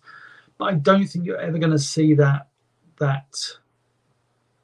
I don't think you can get that for any brand, really, that kind of explosion of like, oh my goodness, look what's happened, here's He-Man and She-Ra again. You'll still get, and I think the internet has helped a lot with that, as in keep it afloat, as it were. But I think the lasting effect is just, I think those characters are timeless. And I honestly believe that long after we're gone, depending on the state of the world and the industry, the media industry, I think you'll see that kind of original vintage, Origins style come back into play, where they're telling, dare I say, like good old-fashioned comic book stories, episodic, whatever. I think that kind of will make a return at some point, because I think it's very tricky to predict the future for He-Man and She-Ra, but I just think that it was very timeless. It was very unique. One of my favorite cartoons of the 80s is Mask. I love Mask. It's one of my favorite shows. But you look at it and it's like, well, I can understand why it's not captivated as many people over the decades, because it is kind of a bit of a mix-up between Transformers and G.I. Joe kind of thing. I personally don't watch that cartoon thinking that it is, but I understand that kind of criticism. When you look at He-Man, and Transformers, they're so bloody unique. Yes, transforming robots and barbarians have been done before, but He-Man just I think it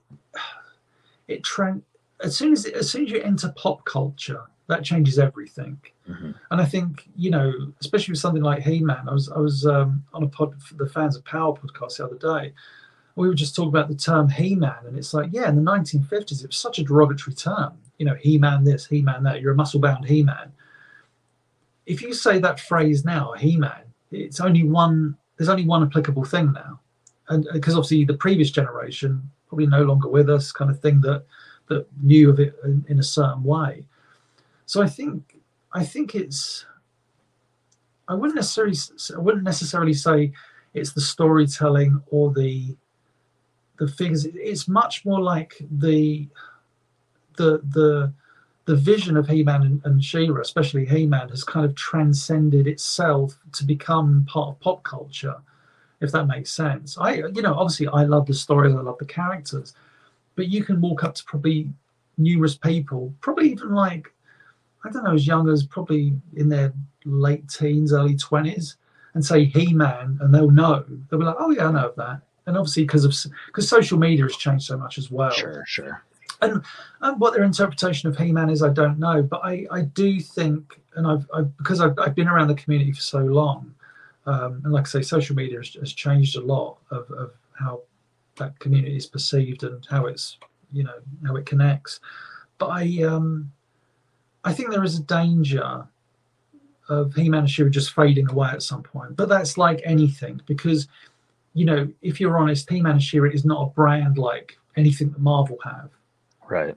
There's and I know people always talk about the film, and it's like, look, my opinion has always been, I will only ever get excited when I see the first on-set photo, not when I hear about casting, not when I see a director in front of a monitor, not when I hear about a script, because I think I've read 3 movie scripts over the years. And bear in mind, we're going back as far as 2000, but nearly 20 years this He-Man movie is being made. Mm-hmm. All the way back to John Woo. John Woo, that was the one.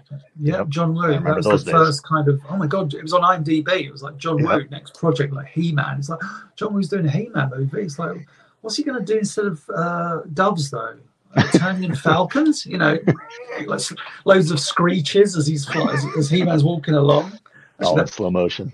Yeah, that'd be quite a cool visual, actually. I just think the thing about the movie is, I think it's already too late for it. I think if you were going to do a He-Man movie, it should have been around about 2010, 2012, when that superhero thing was reaching its initial peak. Yeah. I've said before, when I first heard they were making an Iron Man film, I knew who Iron Man was. I read the comics. But I was like, an Iron Man movie? Who's going to watch that? Because he was C tier at that time. He was C tier. It was like the Avengers. You had you think of the event, Captain America, Thor, Hulk, but even Captain America and Thor weren't known. Like, I used to read Thor comics and draw them at school, and people would often ask, what's that? And it's like, it's Thor, God of Thunder. Like, what? So I read the comics. When they said they were making an Iron Man film, I was like, that's going to be a disaster. They made a really bloody good film that started an entire wave of superhero films. It was like, I've been waiting all my life for superhero films. Now, in a way, I can't wait for them to end. But there was a man, like, up until about Endgame and probably Spider-Man No Way Home, I was very happy. And then it's just like everything that's come out since, I'm like, I'm not really feeling it anymore. But that just might be like, I've kind of got all my, once you get rid of Thor and Captain America, it's like, an Iron Man, it's you've kind of lost me a little bit. Yeah. I don't know what Thor is nowadays. When I saw the recent Thor film, I was like, who is this character now? but yeah, I think a He-Man movie should have come out. And obviously, at San Diego Comic-Con, I was at 2014. We met the then, were they brothers or this writing partnership? They were or were they directors? Regardless, they were the ones who were going to make a He-Man film. They remember them like talking to us and going like, oh, it's going to be kind of hinting, and it's just like, oh, this is all very exciting. And then, one of my friends, his partner is a writer, and he was approached to do the He-Man film in 2015, and he described it as like a poison chalice, because he was like, oh my God, I get to work on a He-Man movie. And then he was like, the reality is he wanted to do a He-Man. He wanted to write a He-Man movie. Mattel wanted him to write their He-Man movie. And that's the problem. He wanted to write the movie that he'd grown up with, not saying like Filmation cartoon, but as we said, you taking all those things. Sure. Bit of Savage, bit of Mark Texeira DC mini comics, bit of Filmation, maybe even New Adventures in a weird, twisted way. 2002. Cobble that all together. We might have something really special here.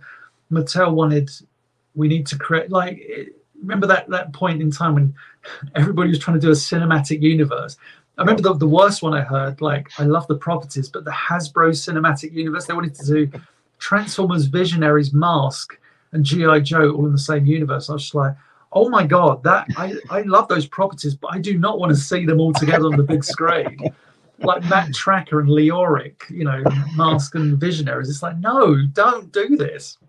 So, and I think what Mattel were looking at, and what they still might be looking to do, is just like, no, we're not just going to make a He-Man film. We're gonna do like an origin film, and it's just like, just make a film. And I think that's been the problem. And I understand why that, but the impression I get these days is it's too many cooks involved. They all want to leave their mark on Masters of the Universe. And it's just like, when you go back and look at Masters of the Universe over the years, the reason some of those old stories are so timeless is because people weren't trying to leave their mark. They were just trying to tell stories inspired by the greats of sci-fi and fantasy writing that came before them. Mm-hmm. Same with the real Ghostbusters. It wasn't like, this is me leaving my mark. It's just, I'm going to write shows to entertain. And I think the problem with Hollywood a lot these days is, I understand it, but we've got coming out Seth Rogen's Ninja Turtles. It's like, can't it just be Ninja Turtles? But it's oh no, Seth Rogen's made this show, and it's like, I wonder how much input he's actually had. But I understand, because you put a big star Hollywood name in, it takes on a life of its own. But yeah, I don't think a He-Man movie at this point would be timely. I think if anything, you look at something. Look at, Ant-Man 3 has massively underperformed, right? Mm-hmm. It's been a disaster. You look at the box office returns, it's like, for a Marvel film that's kicking off phase 4 to do that badly, you're like, oh man, this does not bode well. That's Ant-Man. That's an established character that's had 2 movies behind it and has been part of this, probably the golden age of that cinematic universe, as in Endgame and all that. It's like, it's Scott Lang and Giant Man and Ant-Man and all that great stuff, and then making a He-Man movie.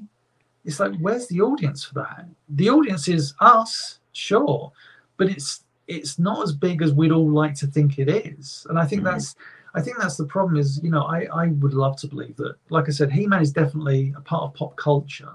That doesn't necessarily mean it's huge. It's and I think that's the problem. It's I mean, there was that one script doing the rounds, and I saw a bit of it, and that was enough. Where it was, they were going to write the He-Man comedy movie where he wakes up, he's in New York, he's a businessman, and he's suffering with amnesia, and he has to get the power of Grayskull. And it's like, what? I mean, at that point, what are you even doing? Why? It's what we say, these days about so many of these reboots. Why even call it that? Why even call it He-Man?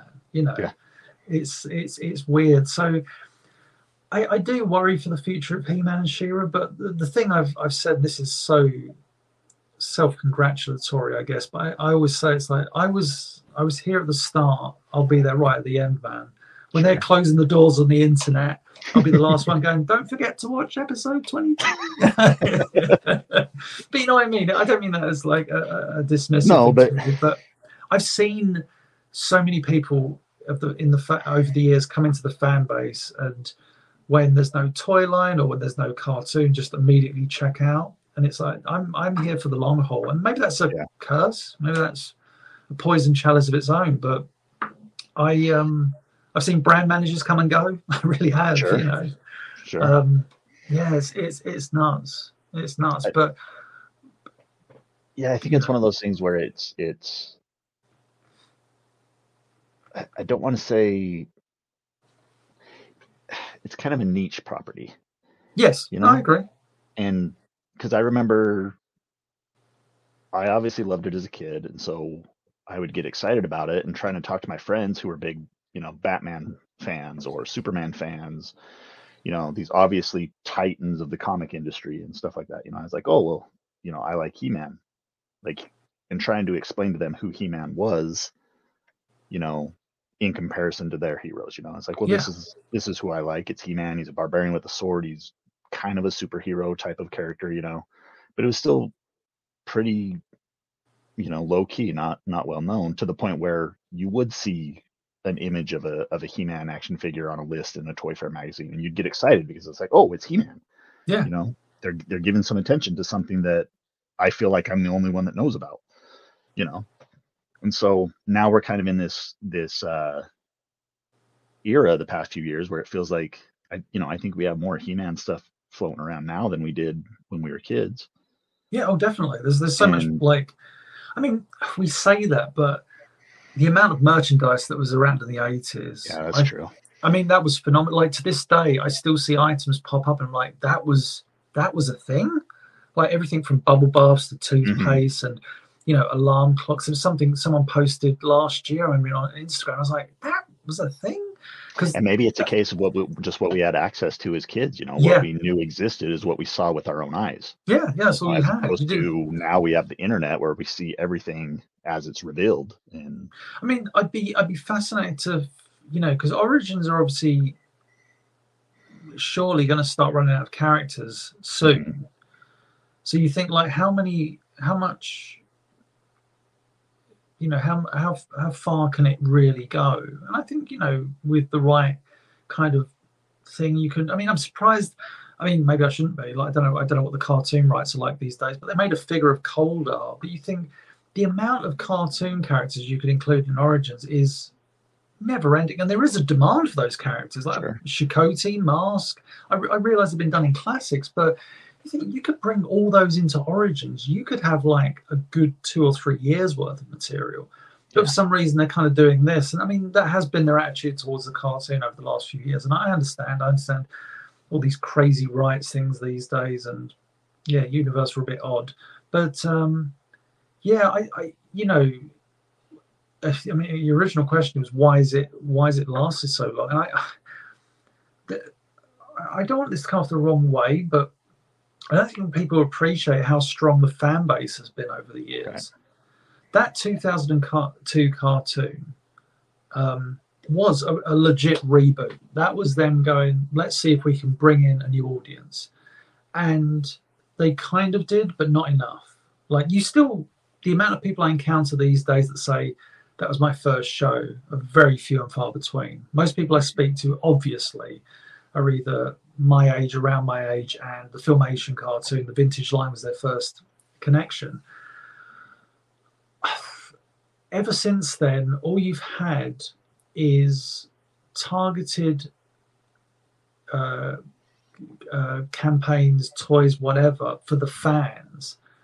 Look at the way Revelation and CGI cartoon were advertised. Revelation for the fans, Hmm. CGI cartoon for the young up and comers, the kids. Let's get a new. And again, it's one of those things where I don't think, from what I've read, it's the CGI cartoon connected as well as Mattel would hope. And I don't think we have got another generation of He-Man fans behind us. I mean, it's a shame, but and I think the other danger is, like I say, is pop culture now is such an ever-changing beast. Kids grow up. This sounds like an old man rant now, but kids grow up. We grew up watching TV. After school, before school, whatever, playing with toys. The best we had was like an Atari 2600, or later on like an Amstrad, then an Amiga, or the consoles, Nintendo, Sega Mega Drive, or Genesis, whatever.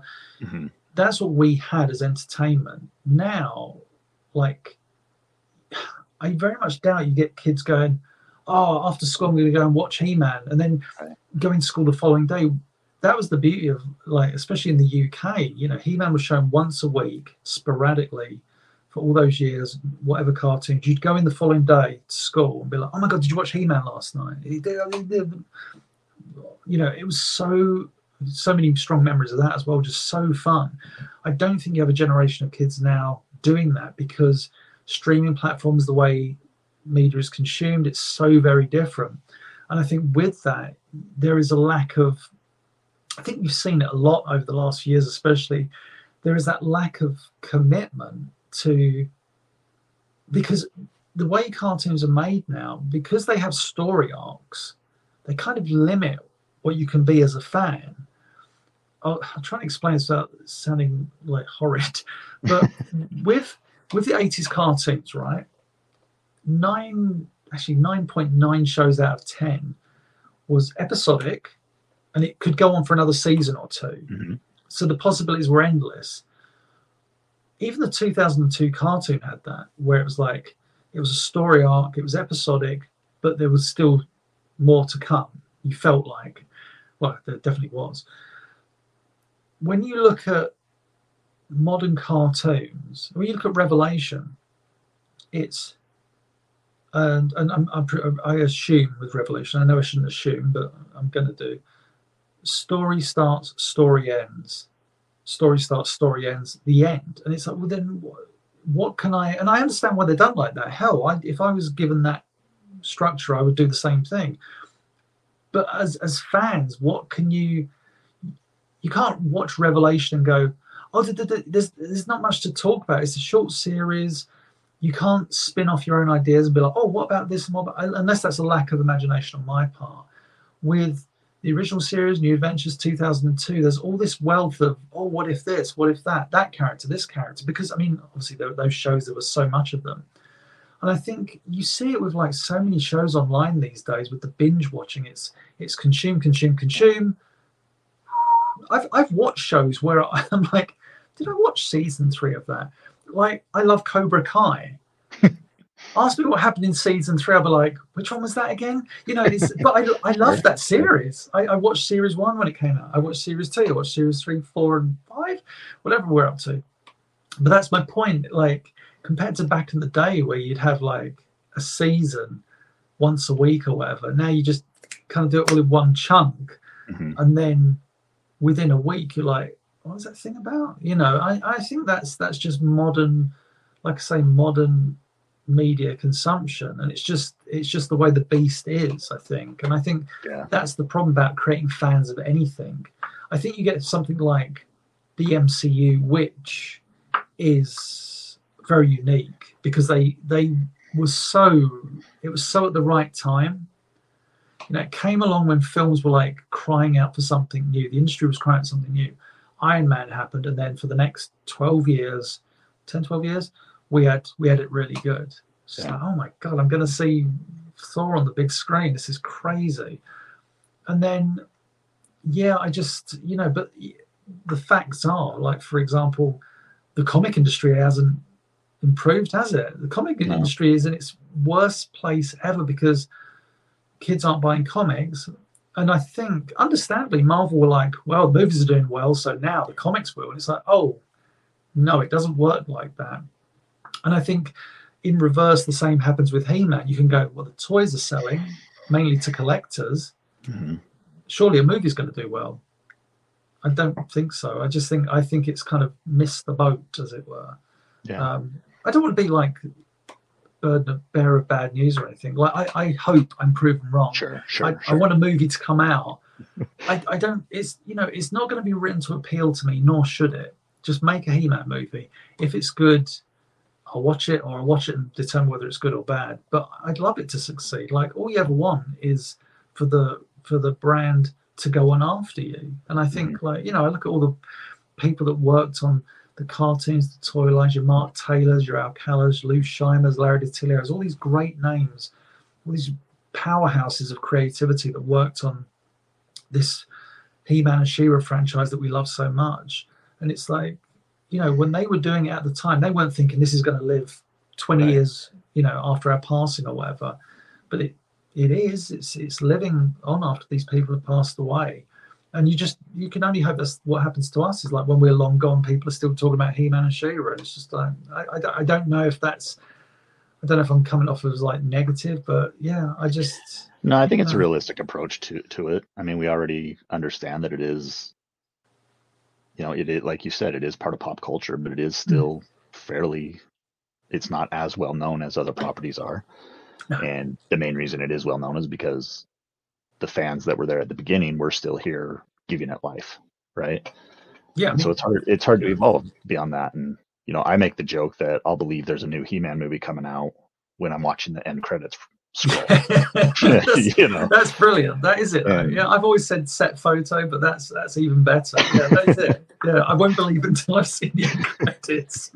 It's so true, though. I mean, there's been so many false starts. I've got my hopes up before. It gets to the point where, well, I've got to manage my expectations now. You got a guy on TV that what's his name? Noah, like on TV saying, "Yeah, I'm playing He-Man" on all these talk shows, and it's like, that seems to be going somewhere. Mm-hmm.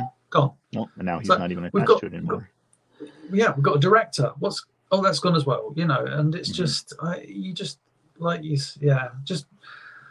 never going to get hyped about it. It's not because I'm despondent or anything about it. It's just because we've been here before, and you manage your expectations. Simple as that. Like you said, it's just, there's no point going, oh my god. Because also the other thing is, like I say, if they make a movie, it's not going to be, at some point in the movie, it's not going to be what any of us want.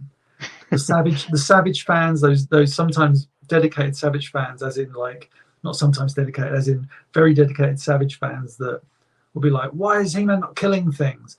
Then you've got Filmation fans. It's like, I don't want He-Man to kill anything. I think he's a man who's got all this power, but it's tempered by wisdom. Right. But it's not going to be that He-Man. Then you've got like the 2002. It's like, I want like crazy action. That's not going to be that. You want Masterverse. It's like, I want this kind of revelation. That's you have all these different things, and it's never going to be what you want. Like, you even look at those Transformer movies. I was so excited when they were making a Transformers movie. The most excited I've got in any of those. I mean, I watched the first two, and then I couldn't watch any more, which is crazy. If you'd gone back to James Eatock in like 1985 and said, there's going to be a Transformers movie, I'd be like, well, we got the animated one, but it's going to be I'd be like, oh, why in the future there's going to be 5 Transformer movies? That's amazing. The only one I've ever really, I think, enjoyed was Bumblebee, because I think that was like a really well told tale. From what I understand, it was pretty well received. And then you see the trailer for the latest one, it's like, oh, it looks like we're going back to Michael Bay kind of. Sure. But I always make the argument. That's the reality of it. Like, I love the Dinobots growing up. I couldn't even bring myself to watch the movie that has Grimlock in it. Yeah, exactly. Likewise. Yeah, it's like, I loved, me Grimlock and all that, and oh my god, it's going to be so. Oh, no, we're not going to get to see that. It's just, I just think like those Transformer movies are just so crazy. But I always make the argument, it's like, why do they keep making them? Have you seen the box office returns for these movies? There's a reason they keep making them. It's like, as a business person, you'd be very stupid not to make a trend. Even if you're pissing off the fan base, it's like, we just cleared like 1.5 billion on that Transformers movie. Want to make another one? Yeah, sure. What's the plot? Robots fighting robots. Good job. Let's do it. There's that epic rap battle video where they bring they do it about all these different directors, and it's like Stanley Kubrick and Steven Spielberg. And at the very end, they bring in Michael Bay, and like his whole thing is like, no, I make effing money, He's like, and it's just explosions, and he's like, no, I know what I'm doing. I might be pissing everybody off, and you can say that I'm not a filmmaker, but I'm outselling all of you combined. That's always the case, isn't it? Isn't that funny? It's like, I guess it's what we're going back to about earlier about YouTube. It's like I should be doing the Michael Bay and just kind of doing that exploitative titles and thumbnails and being like, you won't believe what happens to He-Man in this video, and someone watches it's just like me talking about He-Man. But it's like, no, I want to be considered the Stanley Kubrick of He-Man YouTube video making. There you go. I don't think I will somehow. I'll be chased around a maze by someone wielding an axe, probably as good as it gets. You'll know you've made it when we connect your YouTube channel with the hoax of the moon landing. Yes. Oh yeah, that's it. And I think another thing, one of my favorite aspects of He-Man, and this goes way back to when I was 5 years old watching the cartoon, I had this massive crush on Tila. And that, I mean, it extended into my adult life. Like I met my wife, and she was an athlete, and she was very strong-willed and independent. Oh, wow. Very, very impressive woman, and I shared with her, I was like, yeah, part of why, I'm attracted to you because I've always been attracted to that type of woman. And that's who you emulate. That's who I'm reminded of. And we ended up having He-Man and Tila action figures on top of our wedding cake. Oh, how awesome. So, it was just a cute moment, to the point where now, it's our part of our love language is that she's my Tila kind of thing. Oh, sweet. So I've always had that. I've always appreciated that aspect of He-Man and Tila, as their romantic interest in each other. And so in terms of anything new coming out, I'm getting older. I'd like to see He-Man and Tila together on screen at some point before I go. We've had it in the comics and stuff like that. So I guess that's kind of my threshold for if I'm going to enjoy new He-Man content. If they can get He-Man and Tila together, if I can finally see that aspect fulfilled, I feel like I've been waiting 40 years for it. So the closest obviously we got to that in the cartoon was at the end of The Problem with Power, when He-Man's walking off with Tila and Sunset. When I kind of created the most frustrating thing ever, though, where it's when we were doing the BCI DVDs, what part of the thing was they said, can you eliminate any continuity errors? I was like, yeah, sure. So you swap the Orko Uncle episodes around, because episode 23 is the return of Orko's uncle, and episode 27 is Orko's favourite uncle. So you have to swap them so they're in the correct order. And there are a couple others. Modulok, he appears before his origin story, so you swap those two around, and you have to swap another two because of that. One of the things I kind of did, because I was like, I want to see the happily ever after, was I made The Problem with Power the last episode. And now everybody thinks that is the last episode. It's like, no, I just made that. And honestly, I think even the Blu-ray release has that as the last episode. And I was like, oh shit, I created that. That. I mean, it is, don't get me wrong, I love The Problem with Power. It's a good capstone. Yeah, it ends that kind of thing. He-Man and Tila walking off into the sunset. The end. It's like it's a great end to that story. But that's a really sweet story of you meeting your wife and stuff. As a kid, I never really had the crush on Tila. But then I remember one of the weirdest things, going to the San Diego Comic-Con in 2006, and you've been to the San Diego Comic-Con? I've never been. I've never had that. I went. Yeah, I went when it was probably less crazy than it is these days. But when I went in 2005 and 6, like I say, with the BCI thing, I think it was on the last day, or it was Wednesday preview night, Thursday, Friday, Saturday, Sunday. I think it was on the Saturday. I went down Artist Alley. So Artist Alley, where all the purple cloak curtain things and the artists, all these famous people, but just dedicated Artist Alley. And I didn't realize I was a fan of Tila until, I always liked the character, don't get me wrong. Didn't realize I was a fan of Tila until I came away from that convention and realized, oh my God, I printed out a Tila model sheet, and I had 20 different artists interpret Tila. So I've got these amazing sketches by Adam Hughes, Dan Parent, who's an Archie Adventures guy, so many different, but all Tila, all Filmation cartoon model, but in these all different artistic styles. And I was like, oh, I really do like that character. And some of my favorite animation cells are of Tila. I've got the two key frames of the infamous butt jumping into shot sequence.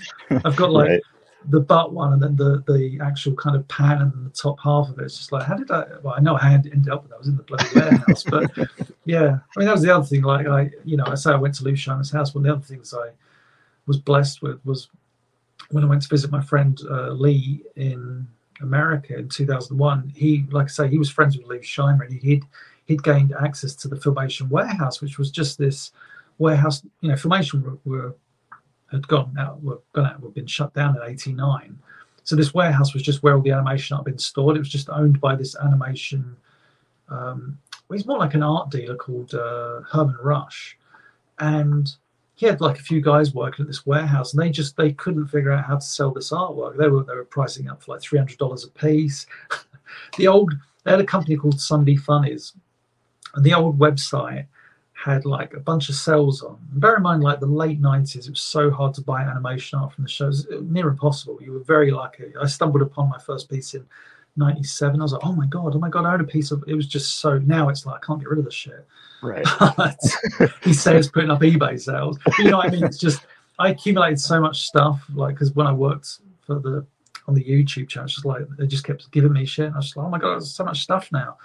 But yeah, going into that warehouse was amazing, because it was just like these boxes hadn't been opened, and there was like, Lee had already got me he'd messaged me and said, I can get you some sales. I was like, oh yeah, sure you can. Just another jabroni online telling me to get. And it was just like, oh no, you actually got me sales from the Problem with Power at Sweet Beats Home. So I when I went over to see him, we went to the warehouse, and it was just, I mean, it was like, I always describe it as like a smaller version of the end of Raiders of the Lost Ark, where you're just walking down this huge warehouse, but you're just walking down not corridor, but just like aisle after aisle of just not random boxes upon boxes of Filmation episodes of He-Man, Brave Star. But the He-Man stuff was amazing. It was usually like 3 boxes per episode, because people always think, oh, it used so much stock, and it was like, they use stock animation, but you have no idea how much new animation was created per episode. Even when you think it's stock, most of the time it's not. It's really frustrating. So I remember like really wanting the final image of House of Chakotay Part 1, which is the shot of Chakotay's temple and like her face is glowing. And it was always, because as a kid, I'd seen that episode, and that end image scared the hell out of me, because it was to be continued. And I remember being like, and I didn't see that episode until like the American guy sent me over the tape in '96. So that image had always haunted me. And I later, when I was doing my research in the early 90s, I figured out, oh, it's the House of Chakotay episode. And then I eventually got to see the episode for the first time in a long time. And when I was in the warehouse, I was just like, I need to get. So you go through, you find MU40, House of Chakotay. So you start going through it, and all the folders were in episode order, all the sequences back then. It's just like, right. It's like, no, right, next box. And you like, right, it's going to be at the end. And then I got to the end of that box. I was like, oh my God, it's not in there. Someone's taken it. And then I pulled down MU41, which was House of Chakotay Part 2, and the first folder was the end of the previous box. And I was just like, I got it. It was like, to be continued. I was like, I've got the Chakotay cell. I was so happy, so bloody happy. It was, one of those moments where you're just like, oh God, I finally got that. I mean, I say, that was one of the early days of collecting. I used to go to that warehouse, and there's so much stuff in there, like all the original rotoscopes and stuff that's probably just got lost now, unfortunately, where that collection was so misused. Because I went to the warehouse a few times in Los Angeles, then it moved to San Diego, where it was like the owner was selling so much of it like dirt cheap, which is fair enough, but he had some really thing, and he knew I didn't agree with it, but he would get like a beautiful pan background and just chop it up so he could sell it, and I was just like, you're literally destroying artwork. Yeah. But my friend Lee had pretty much secured all the really cool Filmation. Like he's got the Castle Grayskull shot, the up shot. He's got all the pans. He's got the Snake Mountain pan, the Snake Mountain interior, the throne room pan as well. All that stuff's just like phenomenal to look at. But yeah, like like I said to you earlier, it's like one of the things I've always found fascinating is after all these years discovering stuff, but also just, I think it was like 2015, 2016, a bit later, some guy in the UK, like I've known for years, and I knew he had this cell, but he's like, I'm thinking of selling the I Have the Power cell that I've got. And I was just like, oh my God, you're going to sell it? He's like, do you want it? I was like, how much? And he told me, and I was like, oh God. But I was like, and I remember we because he, like I say, he lived in the UK, so we met kind of like in Zone 6 in London. I was living in central London, and so I met in Zone 6. And we met in a coffee shop, and he like gave me the cell, and I was like, it was all like packaged and stuff. And it was really, really lovely guy. And I got back, and I remember thinking to myself, like, bloody hell, that was a lot of money. And I was like, is it going to be worth it? And the moment I took it out, I was just like, yep, that was worth it. I own, like, it's not the cell, but it's the cell, which is there's 2 key frames, which is where he's holding the sword like that, and the one where he's pushing it down. I've got the pushing down one. I was just like, yep, that's pretty much it. I can get it out if you want. It's just there. Yeah. I'll just grab it. Give me like about 20 seconds, I'm going to estimate. Okay. Got it somewhere. Nope. Yeah, oh yeah, there we go. Obviously, you know, I don't know if it's going to show up annoyingly because of the light, but I've got like the original titles cells. Oh wow! Oh god, there we go. That's beautiful.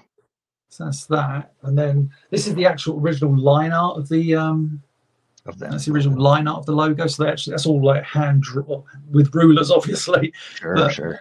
It's crazy. You think this would have just been a Xerox from like a license guide or something, but it was actually like newly created. On the back, my favorite is the instructions of what the logo is going to do. So it's that's awesome. Comes in the shoulders, so that says,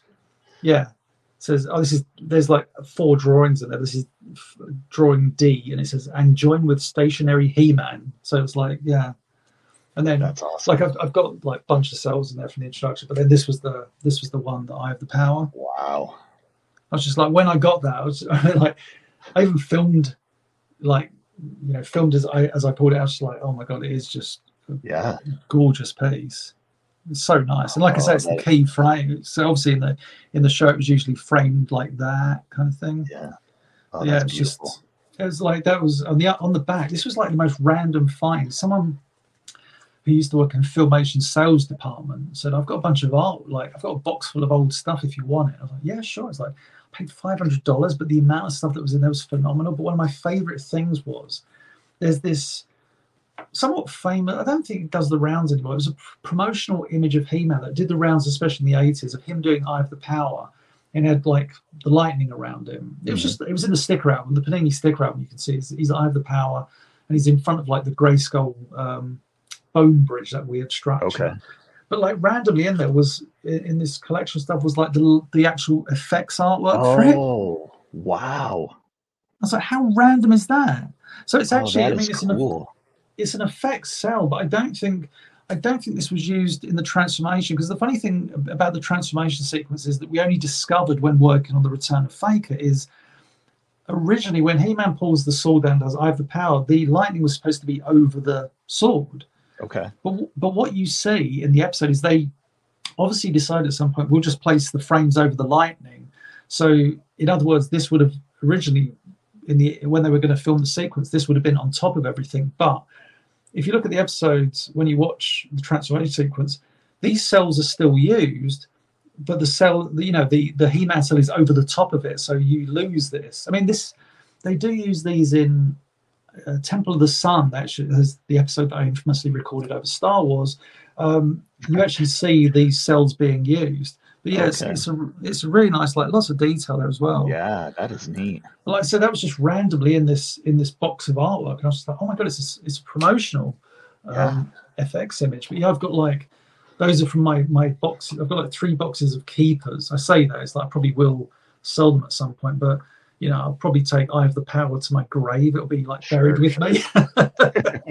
Especially what I paid for it. or sell it and pay for my coffin. There you go. Oh, that's amazing. Oh, how fun. Yeah, that's another thing like I kept thinking about for the YouTube channel. I was like, I should do like a video, not like as shoddily as showing off like that, but actually do like a presentation of, oh, here's some animation I own. I thought like, yeah, people might get a kick out of it. I think so. People like toy room tours and stuff like that. Yeah. You get a lot of videos. Obviously, here's my toy collection, which is always really cool to see, and especially like some of the displays that He-Man fans have these days. It's like, they do some amazing things. Yeah. Room with lights and stuff. It's like, oh my god! Literally, my display is on top of a bookcase where I've got a couple of the statues I worked on. I did the bios for, so they sent me those pop culture collectible statues. Okay. Yeah. So I did the bios for those. So they said, you can have them for free, and I was just like, give me a Sorceress and a Teela. So I put Sorceress and Teela on my bookcase, as well as the Filmation, was it Super 7 Filmation Classics figures. So the Filmation accurate ones, but you know, yeah, and a couple of the Super 7 reaction figures. I've got all the Trapjaws and I think all the Skeletors. Yeah, just like, it's just random things I like, because I recently sold a lot of my classics figures, like literally a couple of weeks ago. just like I love those figures, but it was that thing of they're just sitting under my bed in bubble wrap. So I'd rather them go to a good home of like a collector that's like, oh my god, like I need, you know, a plunder or a man at arms or something. And by all accounts they have gone to good homes. It's like that's good. That's good. That's what I wanted, rather than just sitting under my bed. And you could make the same argument with like a He-Man cell that sits in a box, but it's like, no, that's my baby. Yeah, that's yours. I get that out and look at it every once in a while. Ooh. But, yeah. Oh, that's fantastic. I guess before we go, do you have any favorite characters? With little hesitation, Trapjaw. I've always loved Trapjaw. Like, loved the figure, loved him in the cartoon, voiced by Lou Scheimer. I don't know what it was about that voice and that kind of. He had like this kind of.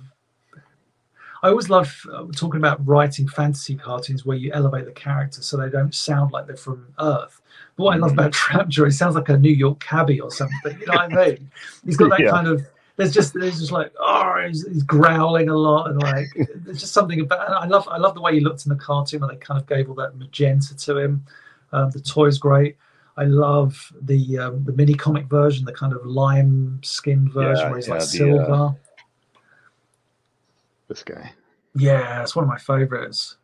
Is that the Origins one? Yeah, this is the Origins one. Yeah, it's like one of the few Origins toys I think I'd buy. It's just I always love that design. It's just so eye-catching. You know? Yeah, it's really cool because I love the fact there's that. Yeah, because the reaction Trapjaws I've got on my shelf. I've got toy version, filmation version, mini comic version, and that weird variant reaction version where he almost looks like not cyberpunk, steampunk. He's like golden brown. It's yeah. I got that. Someone's like kindly. I think did they sell it to me or sold it. I forget. I think so. Regardless, that's one of my I love that Trapjaw, but the mini comic one. But yeah, Trapjaw, one of my favorite characters. You know, every character and everything they always kind of get wrong. I've always found with Trapjaw they always seem to get him right.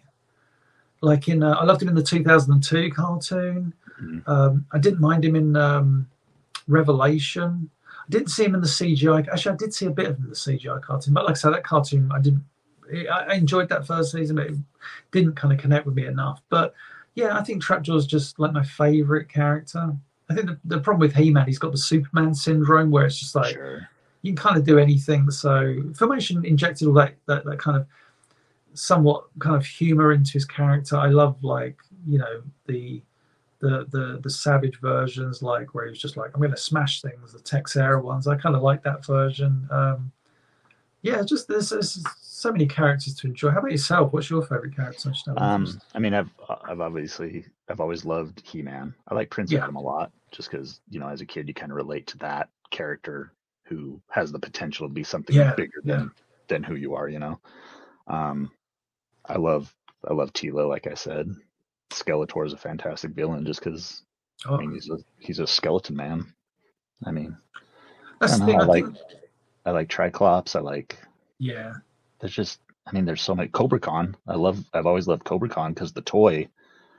I have 3 older sisters, and one of my sisters would always put Kool-Aid inside Cobra Khan, and I'd walk around just squirting it in my mouth. Oh, that's genius! You know, I never thought of it like that. Yeah, so I always loved Cobra Khan because of that. Oh, that's great. I never thought of Cobra Khan as providing refreshment. It didn't say that in his thing, like, you know, the He-Man, most powerful man in the universe, Triclops, evil and sees everything. Cobra Khan provides great refreshment, refreshment. It's right there on the packaging. Yeah, evil master of refreshment. It's like, that's good. I was thinking when you said you fill them with Kool-Aid, I thought, oh, when you spray them, like, does it come out red and looks like blood? And then you said, it might. It's refreshing. I was like, oh, okay.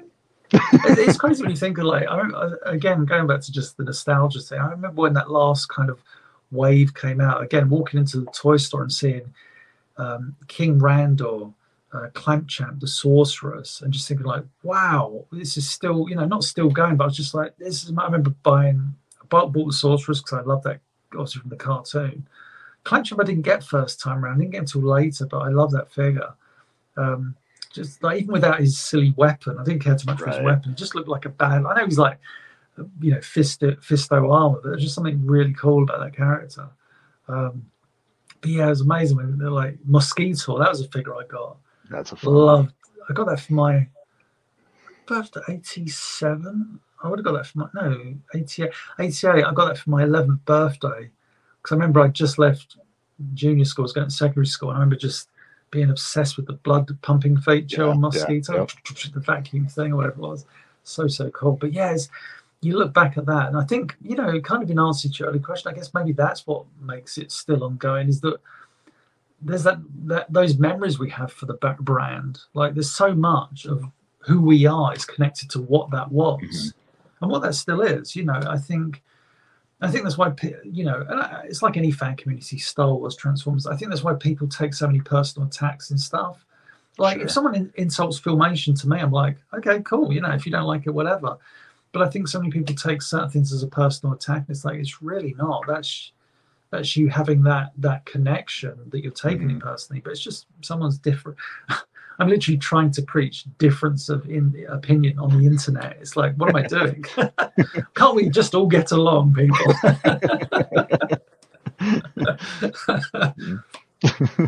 Yeah. Yeah, I mean, it's fun. I mean, I don't think I have any more questions for you, James. No, thank you for having me on. It's a pleasure to waffle. Yeah, for sure. This has been really great. Thanks for joining me. Yeah, nice. You have to.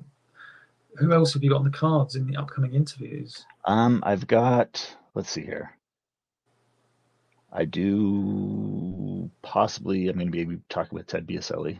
Oh, Ted, yeah. So that'll be fun. He's always fun to talk to. I've talked with Tim Sheridan regarding Revelation. I talked with Tim Seeley regarding the comics he's written.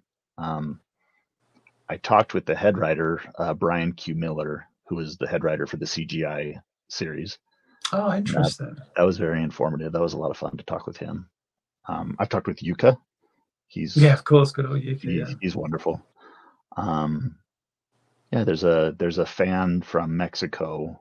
Her name is Maria Dos Lunas, and we met through the Facebook groups and just kind of became quick friends. But she writes a lot of fan fiction and things like that, and so that was fun, just talking, from a fan perspective, not necessarily a big well-known name creator. But she actually helped me do we did a really long video. It was like 2.5 hours long, where we jumped into the entire history of He-Man and Teela's relationship. And I put that video out for a Valentine's Day. Nice. And that was fun to do. It was fun to go through all those sources and find all the evidence. I can imagine, Yeah, that was a lot of fun. So no, I mean, it's just been a lot of fun talking with people who have some connection to the brand, and people I know that, I follow on social media, and I've watched, like, I've followed you since, I first found you through your Cereal Geek magazine. Oh wow, yeah. Way back, and I was still in college when I that's quite a while back. Yeah, so so it's just kind of fun, I guess. It's one of those instances where people like yourself, kind of personal heroes to me, because you've kept the brand relevant. God bless you. As is, and so that's I'm always thankful when people say something as kind as that. It's like, because it's, I don't say a thankless task, but it's just something you do naturally. It's just like, I've always loved He-Man and She-Ra. I always loved talking about it. I love exploring it. I love showcasing stuff about it.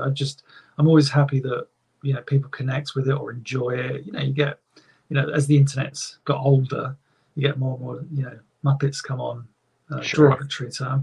Muppets come on and just like, no, it's just like, whatever. But I think, it's always that thing. I'm sure you maybe experienced it with YouTube, where you'll have like all these positive comments are just one negative one, and you're like, and that's the one that sticks with you, right? But isn't that amazing? And you hear like that happens to the most famous of people as well. They'll have like movie reviews. It's like, your movie is a hit, and then one person will say, I didn't like it, and you're like, why? And it's just like, you can't, God, you can't. I learned that in therapy a few years back. It's like, you can't make everyone happy, and it's like, that is true. It's just like, some people are just not going to like you. But if all I'm trying to do is just put good out there, I'm glad that it's been enjoyed. And I've never wanted to hoard stuff. It's just, I've always wanted to go, hey, look at this, enjoy this. What's this? Granomir in a wig. I want to get that still. There's a piece of artwork I saw years ago. Someone was selling a bunch of Filmation kind of character sketches, and I guess one of the Granomir character designers was having a laugh, and there's like a male Granomir and then a female version and like a wig, and Granomir's saying "shake it, baby," and I was like, oh my god, I want to own that. Like all I've seen is like a crappy little sketch, and it's like I want to own that, scan it, and turn it into an entire epic video breaking down Granomir and his lady, his old lady or something, the old ball and chain. I thought that'd be so good. Like explore Granomir's love life. It's like I didn't see that one coming. Yeah, you never know what you're gonna find. Yeah, and like I say, that's the beauty of the He-Man and She-Ra world and community we live in, because there's always, more times than often, there's always something new, even if it's old, that comes along, and you're like, oh god, that that's there. So yeah, long may that continue. That's what I say. Yeah, and I think it's always fun to have that rush of nostalgia that you feel. Yeah, jump into these things. I mean, that's something that's always going to feel special. Yeah, absolutely. So, but yeah, so yeah, thank you for joining me. Like I said, this has been a real treat for me. Just getting the opportunity to chat with you. I really do appreciate that. And thank you for having me on. And yeah, I've enjoyed, like I say, waffling. Good. It's my speciality. Can you let people know where they can find you? Oh yeah, because I'm terrible at this part. I'm always really bad. Too. I always forget. I'm always like, I'm the world's worst. So when I used to take Cereal Geek magazine around comic conventions, people would walk up and go like, "Oh, what's this?" And I would honestly say, "Oh, it's just my magazine." My friend, she would say like, "Stop saying just your magazine, because you make it sound so throwaway. You got to sell it to people." And I was like, "Oh yeah, I guess I should be doing that." We once, oh my god, there's a memory, He-Man connected memory, at San Diego Comic-Con. I took Cereal Geek there, and Val Staples shared the table with me, and we were sure Cereal Geek was going to clean up, and it did not. It bombed massively at San Diego Comic-Con. The last time I had been there, 2006. Between then and 2014, the MCU had happened, so people were no longer going to buy comics and buy magazines, and so they were going to see Robert Downey Jr., which I completely understand, and Chris Evans and all these guys. That I totally understand. So my magazine bombed.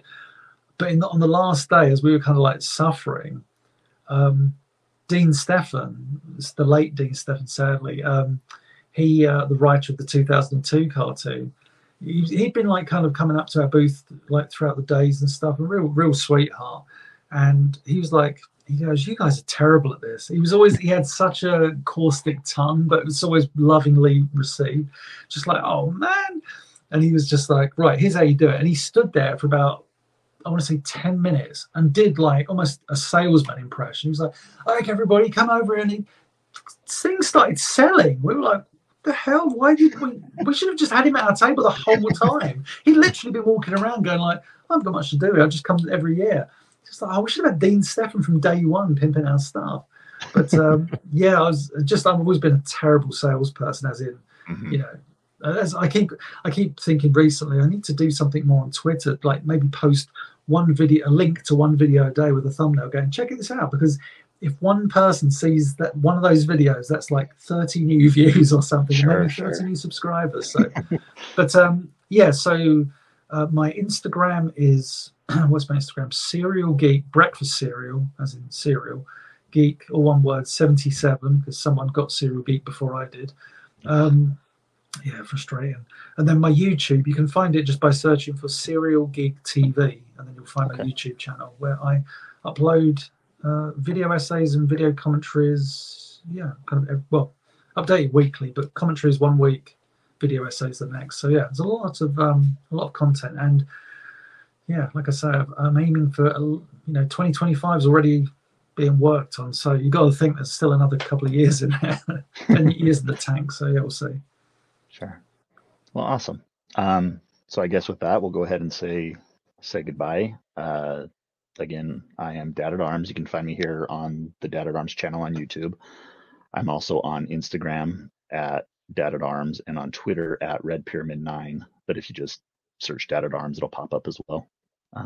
So yeah, thanks for watching, and thank you, James, for joining me. It was a pleasure. See you soon. I was going to do a peace sign. What am I doing?